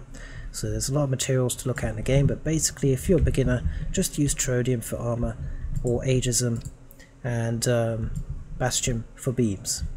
So that's it, that's how the materials work in the game. And lastly, we're going to go over how to buy your ship and how to check what materials you need to buy your ship. Okay, finally, so save your ship. If you made it this far, well done. This is a long video, I know, but we're almost finished. So save your ship, make sure it's saved, and then what else we can do is, before we stop, I just wanted to mention that you can also open other pre-made blueprints. So maybe you want to get an idea of some other ships. If we press that, and we can just look at all of these pre-made ships that have already been made. Let's just pick any one we want. I don't know, the Vector Shuttle. I'll left click on that. It just opened a pre-made ship here, and you can play around with this ship. You can enter the test mode. You can punch it, you can break it if you want, doesn't matter, as long as you don't use your inventory, because your inventory actually gets used. But other than that, everything else you can do. And we can have a look at other people's ships, we can play around, I can press buttons. Oh, fancy door, look at that. Got generators in the back. I can sit in here, I can press any button I want, fly around, do whatever you want. Destroy it if you want to. Let's just blow this up. Hey. So you can do anything you want in the designer, there's no repercussions, just as long as you don't use your actual inventory, like shooting your rifle, because that actually will use your ammo in the real game, but everything else will not affect your anything. So yeah, the test designer is a great place to just test your ships and have fun and have a look at other pre-made ships if you want some inspiration. So we're going to go back to our ship, our basic ship, reload that. So first off, if we want to buy our ship, we need to have the materials for it, and we need to have the money for it. So if we go into our building budget here, we can see the budget of how big our ship can be. So our ship isn't that big at all. Our ship has room to be over 100 times the size that it is, as you can see here. And yeah, it's not big at all. You can make a very big ships in Starbase, you don't have to worry about this at all, unless you're going for a gigantic ship. And you have limits such as how many weapons you can have, you have all these limits. You can only have one transponder, you have a limit of cables, pipes and ducts, so in the future ships, if you're making them very, very big, you might want to try and conserve these things by using ducts and things like that, heat sinks. So you've got all these little things that you can check, and the cost of it roughly. And when you want to buy your ship, if I go into, it has to be saved first, but once you're ready to buy your ship, before that you just want to check a couple of safety checks. Just click on this, show detached objects.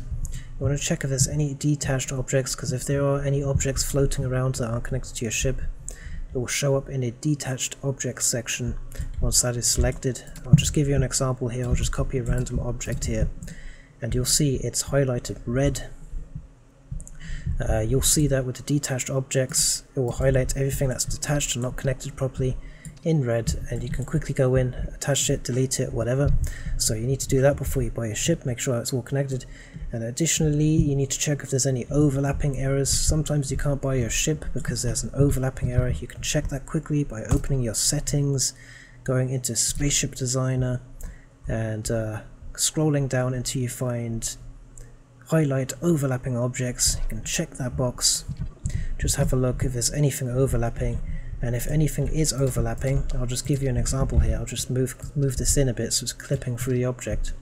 It will show up red, so that's an overlapping error. Sometimes if objects are a bit too close to each other, like they're clipping through a little bit, they'll be red and they'll prevent you from building your ship. It's something you'll only experience if you're an advanced builder, but I'm showing you this now because this catches a lot of people off guard later. So just make sure you check for overlapping errors if you can't buy your ship. Okay, and once you're done, go back to the Spaceship Designer settings and turn that off, because that affects your performance. You don't want it on all the time. So there are the few troubleshooting things that you should check before you buy a ship. And if it's all good, go to File and go to Save, make sure it's saved,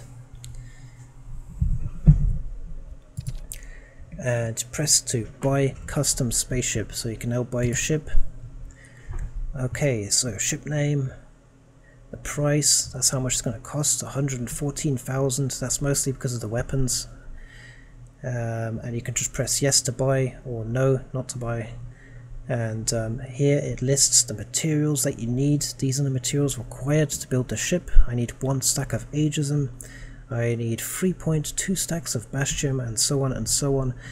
These are the stacks you have available in your station inventory. All the origin stations have a shared inventory, but if you're somewhere else, like you're on the moon or something, you're going to have a separate station inventory depending on the station that you're at. Okay, and this is the total cost here. We can reduce this cost Okay, by adding parts to our station. So by default it will use parts in the station storage to build the ship. So if I've got autocannons and generators and I've got a bunch of parts in my station storage, it will use those parts to build the ship. And if I don't have those parts, I can still build the ship anyway. That's the beauty of the Starbase Designer, is it will print the parts that you are missing, even if you haven't researched them, even if you don't own those parts, it will print those parts for you, as long as you have the required ores to build those parts, and you pay an extra fee. It costs a lot more to build a ship if you're missing parts than if you own the parts in your station, so that's the price to pay. But you know, if you're a beginner and you don't want to, and you haven't researched a lot of things, and you've got some fancy machines on your ship that you haven't even researched yet, what you could do is you could just buy the materials on the auction and you can just print it from the designer, as long as you have the cash. So that's it. You just need to have the ores needed, and you just have to have the money needed. And if you want to reduce the cost of the build, just make the parts and store them in your station already. That would reduce the cost of your ship. So once you're done and you're ready to buy your ship, you just press yes, and it will load and it will buy your ship. And here we are, my ship has been bought, the transponder is on, and it's ready to fly out. So that's it. That's how you build a ship in Starbase. I hope you enjoyed. Well, I hope you learned something, let's say. It's not very enjoyable, is it? And come back to this video if you get stuck, find the bookmarks. We're only just scratching the surface. There's so much more to do. There's moving parts, there's the YOLO script language, which is actually a simplified script language made just for Starbase, and you don't even have to be a programmer. It allows you to automate devices and make some really crazy stuff. I've made a lot of interesting things, and I don't have any programming experience. I just learnt YOLO in a weekend, so that's something really cool, and I do have a tutorial on that as well. Check out my advanced guides if you want to build a much more advanced spaceship and you've gotten used to all the beginner stuff already. Thanks for watching, see you in the next video.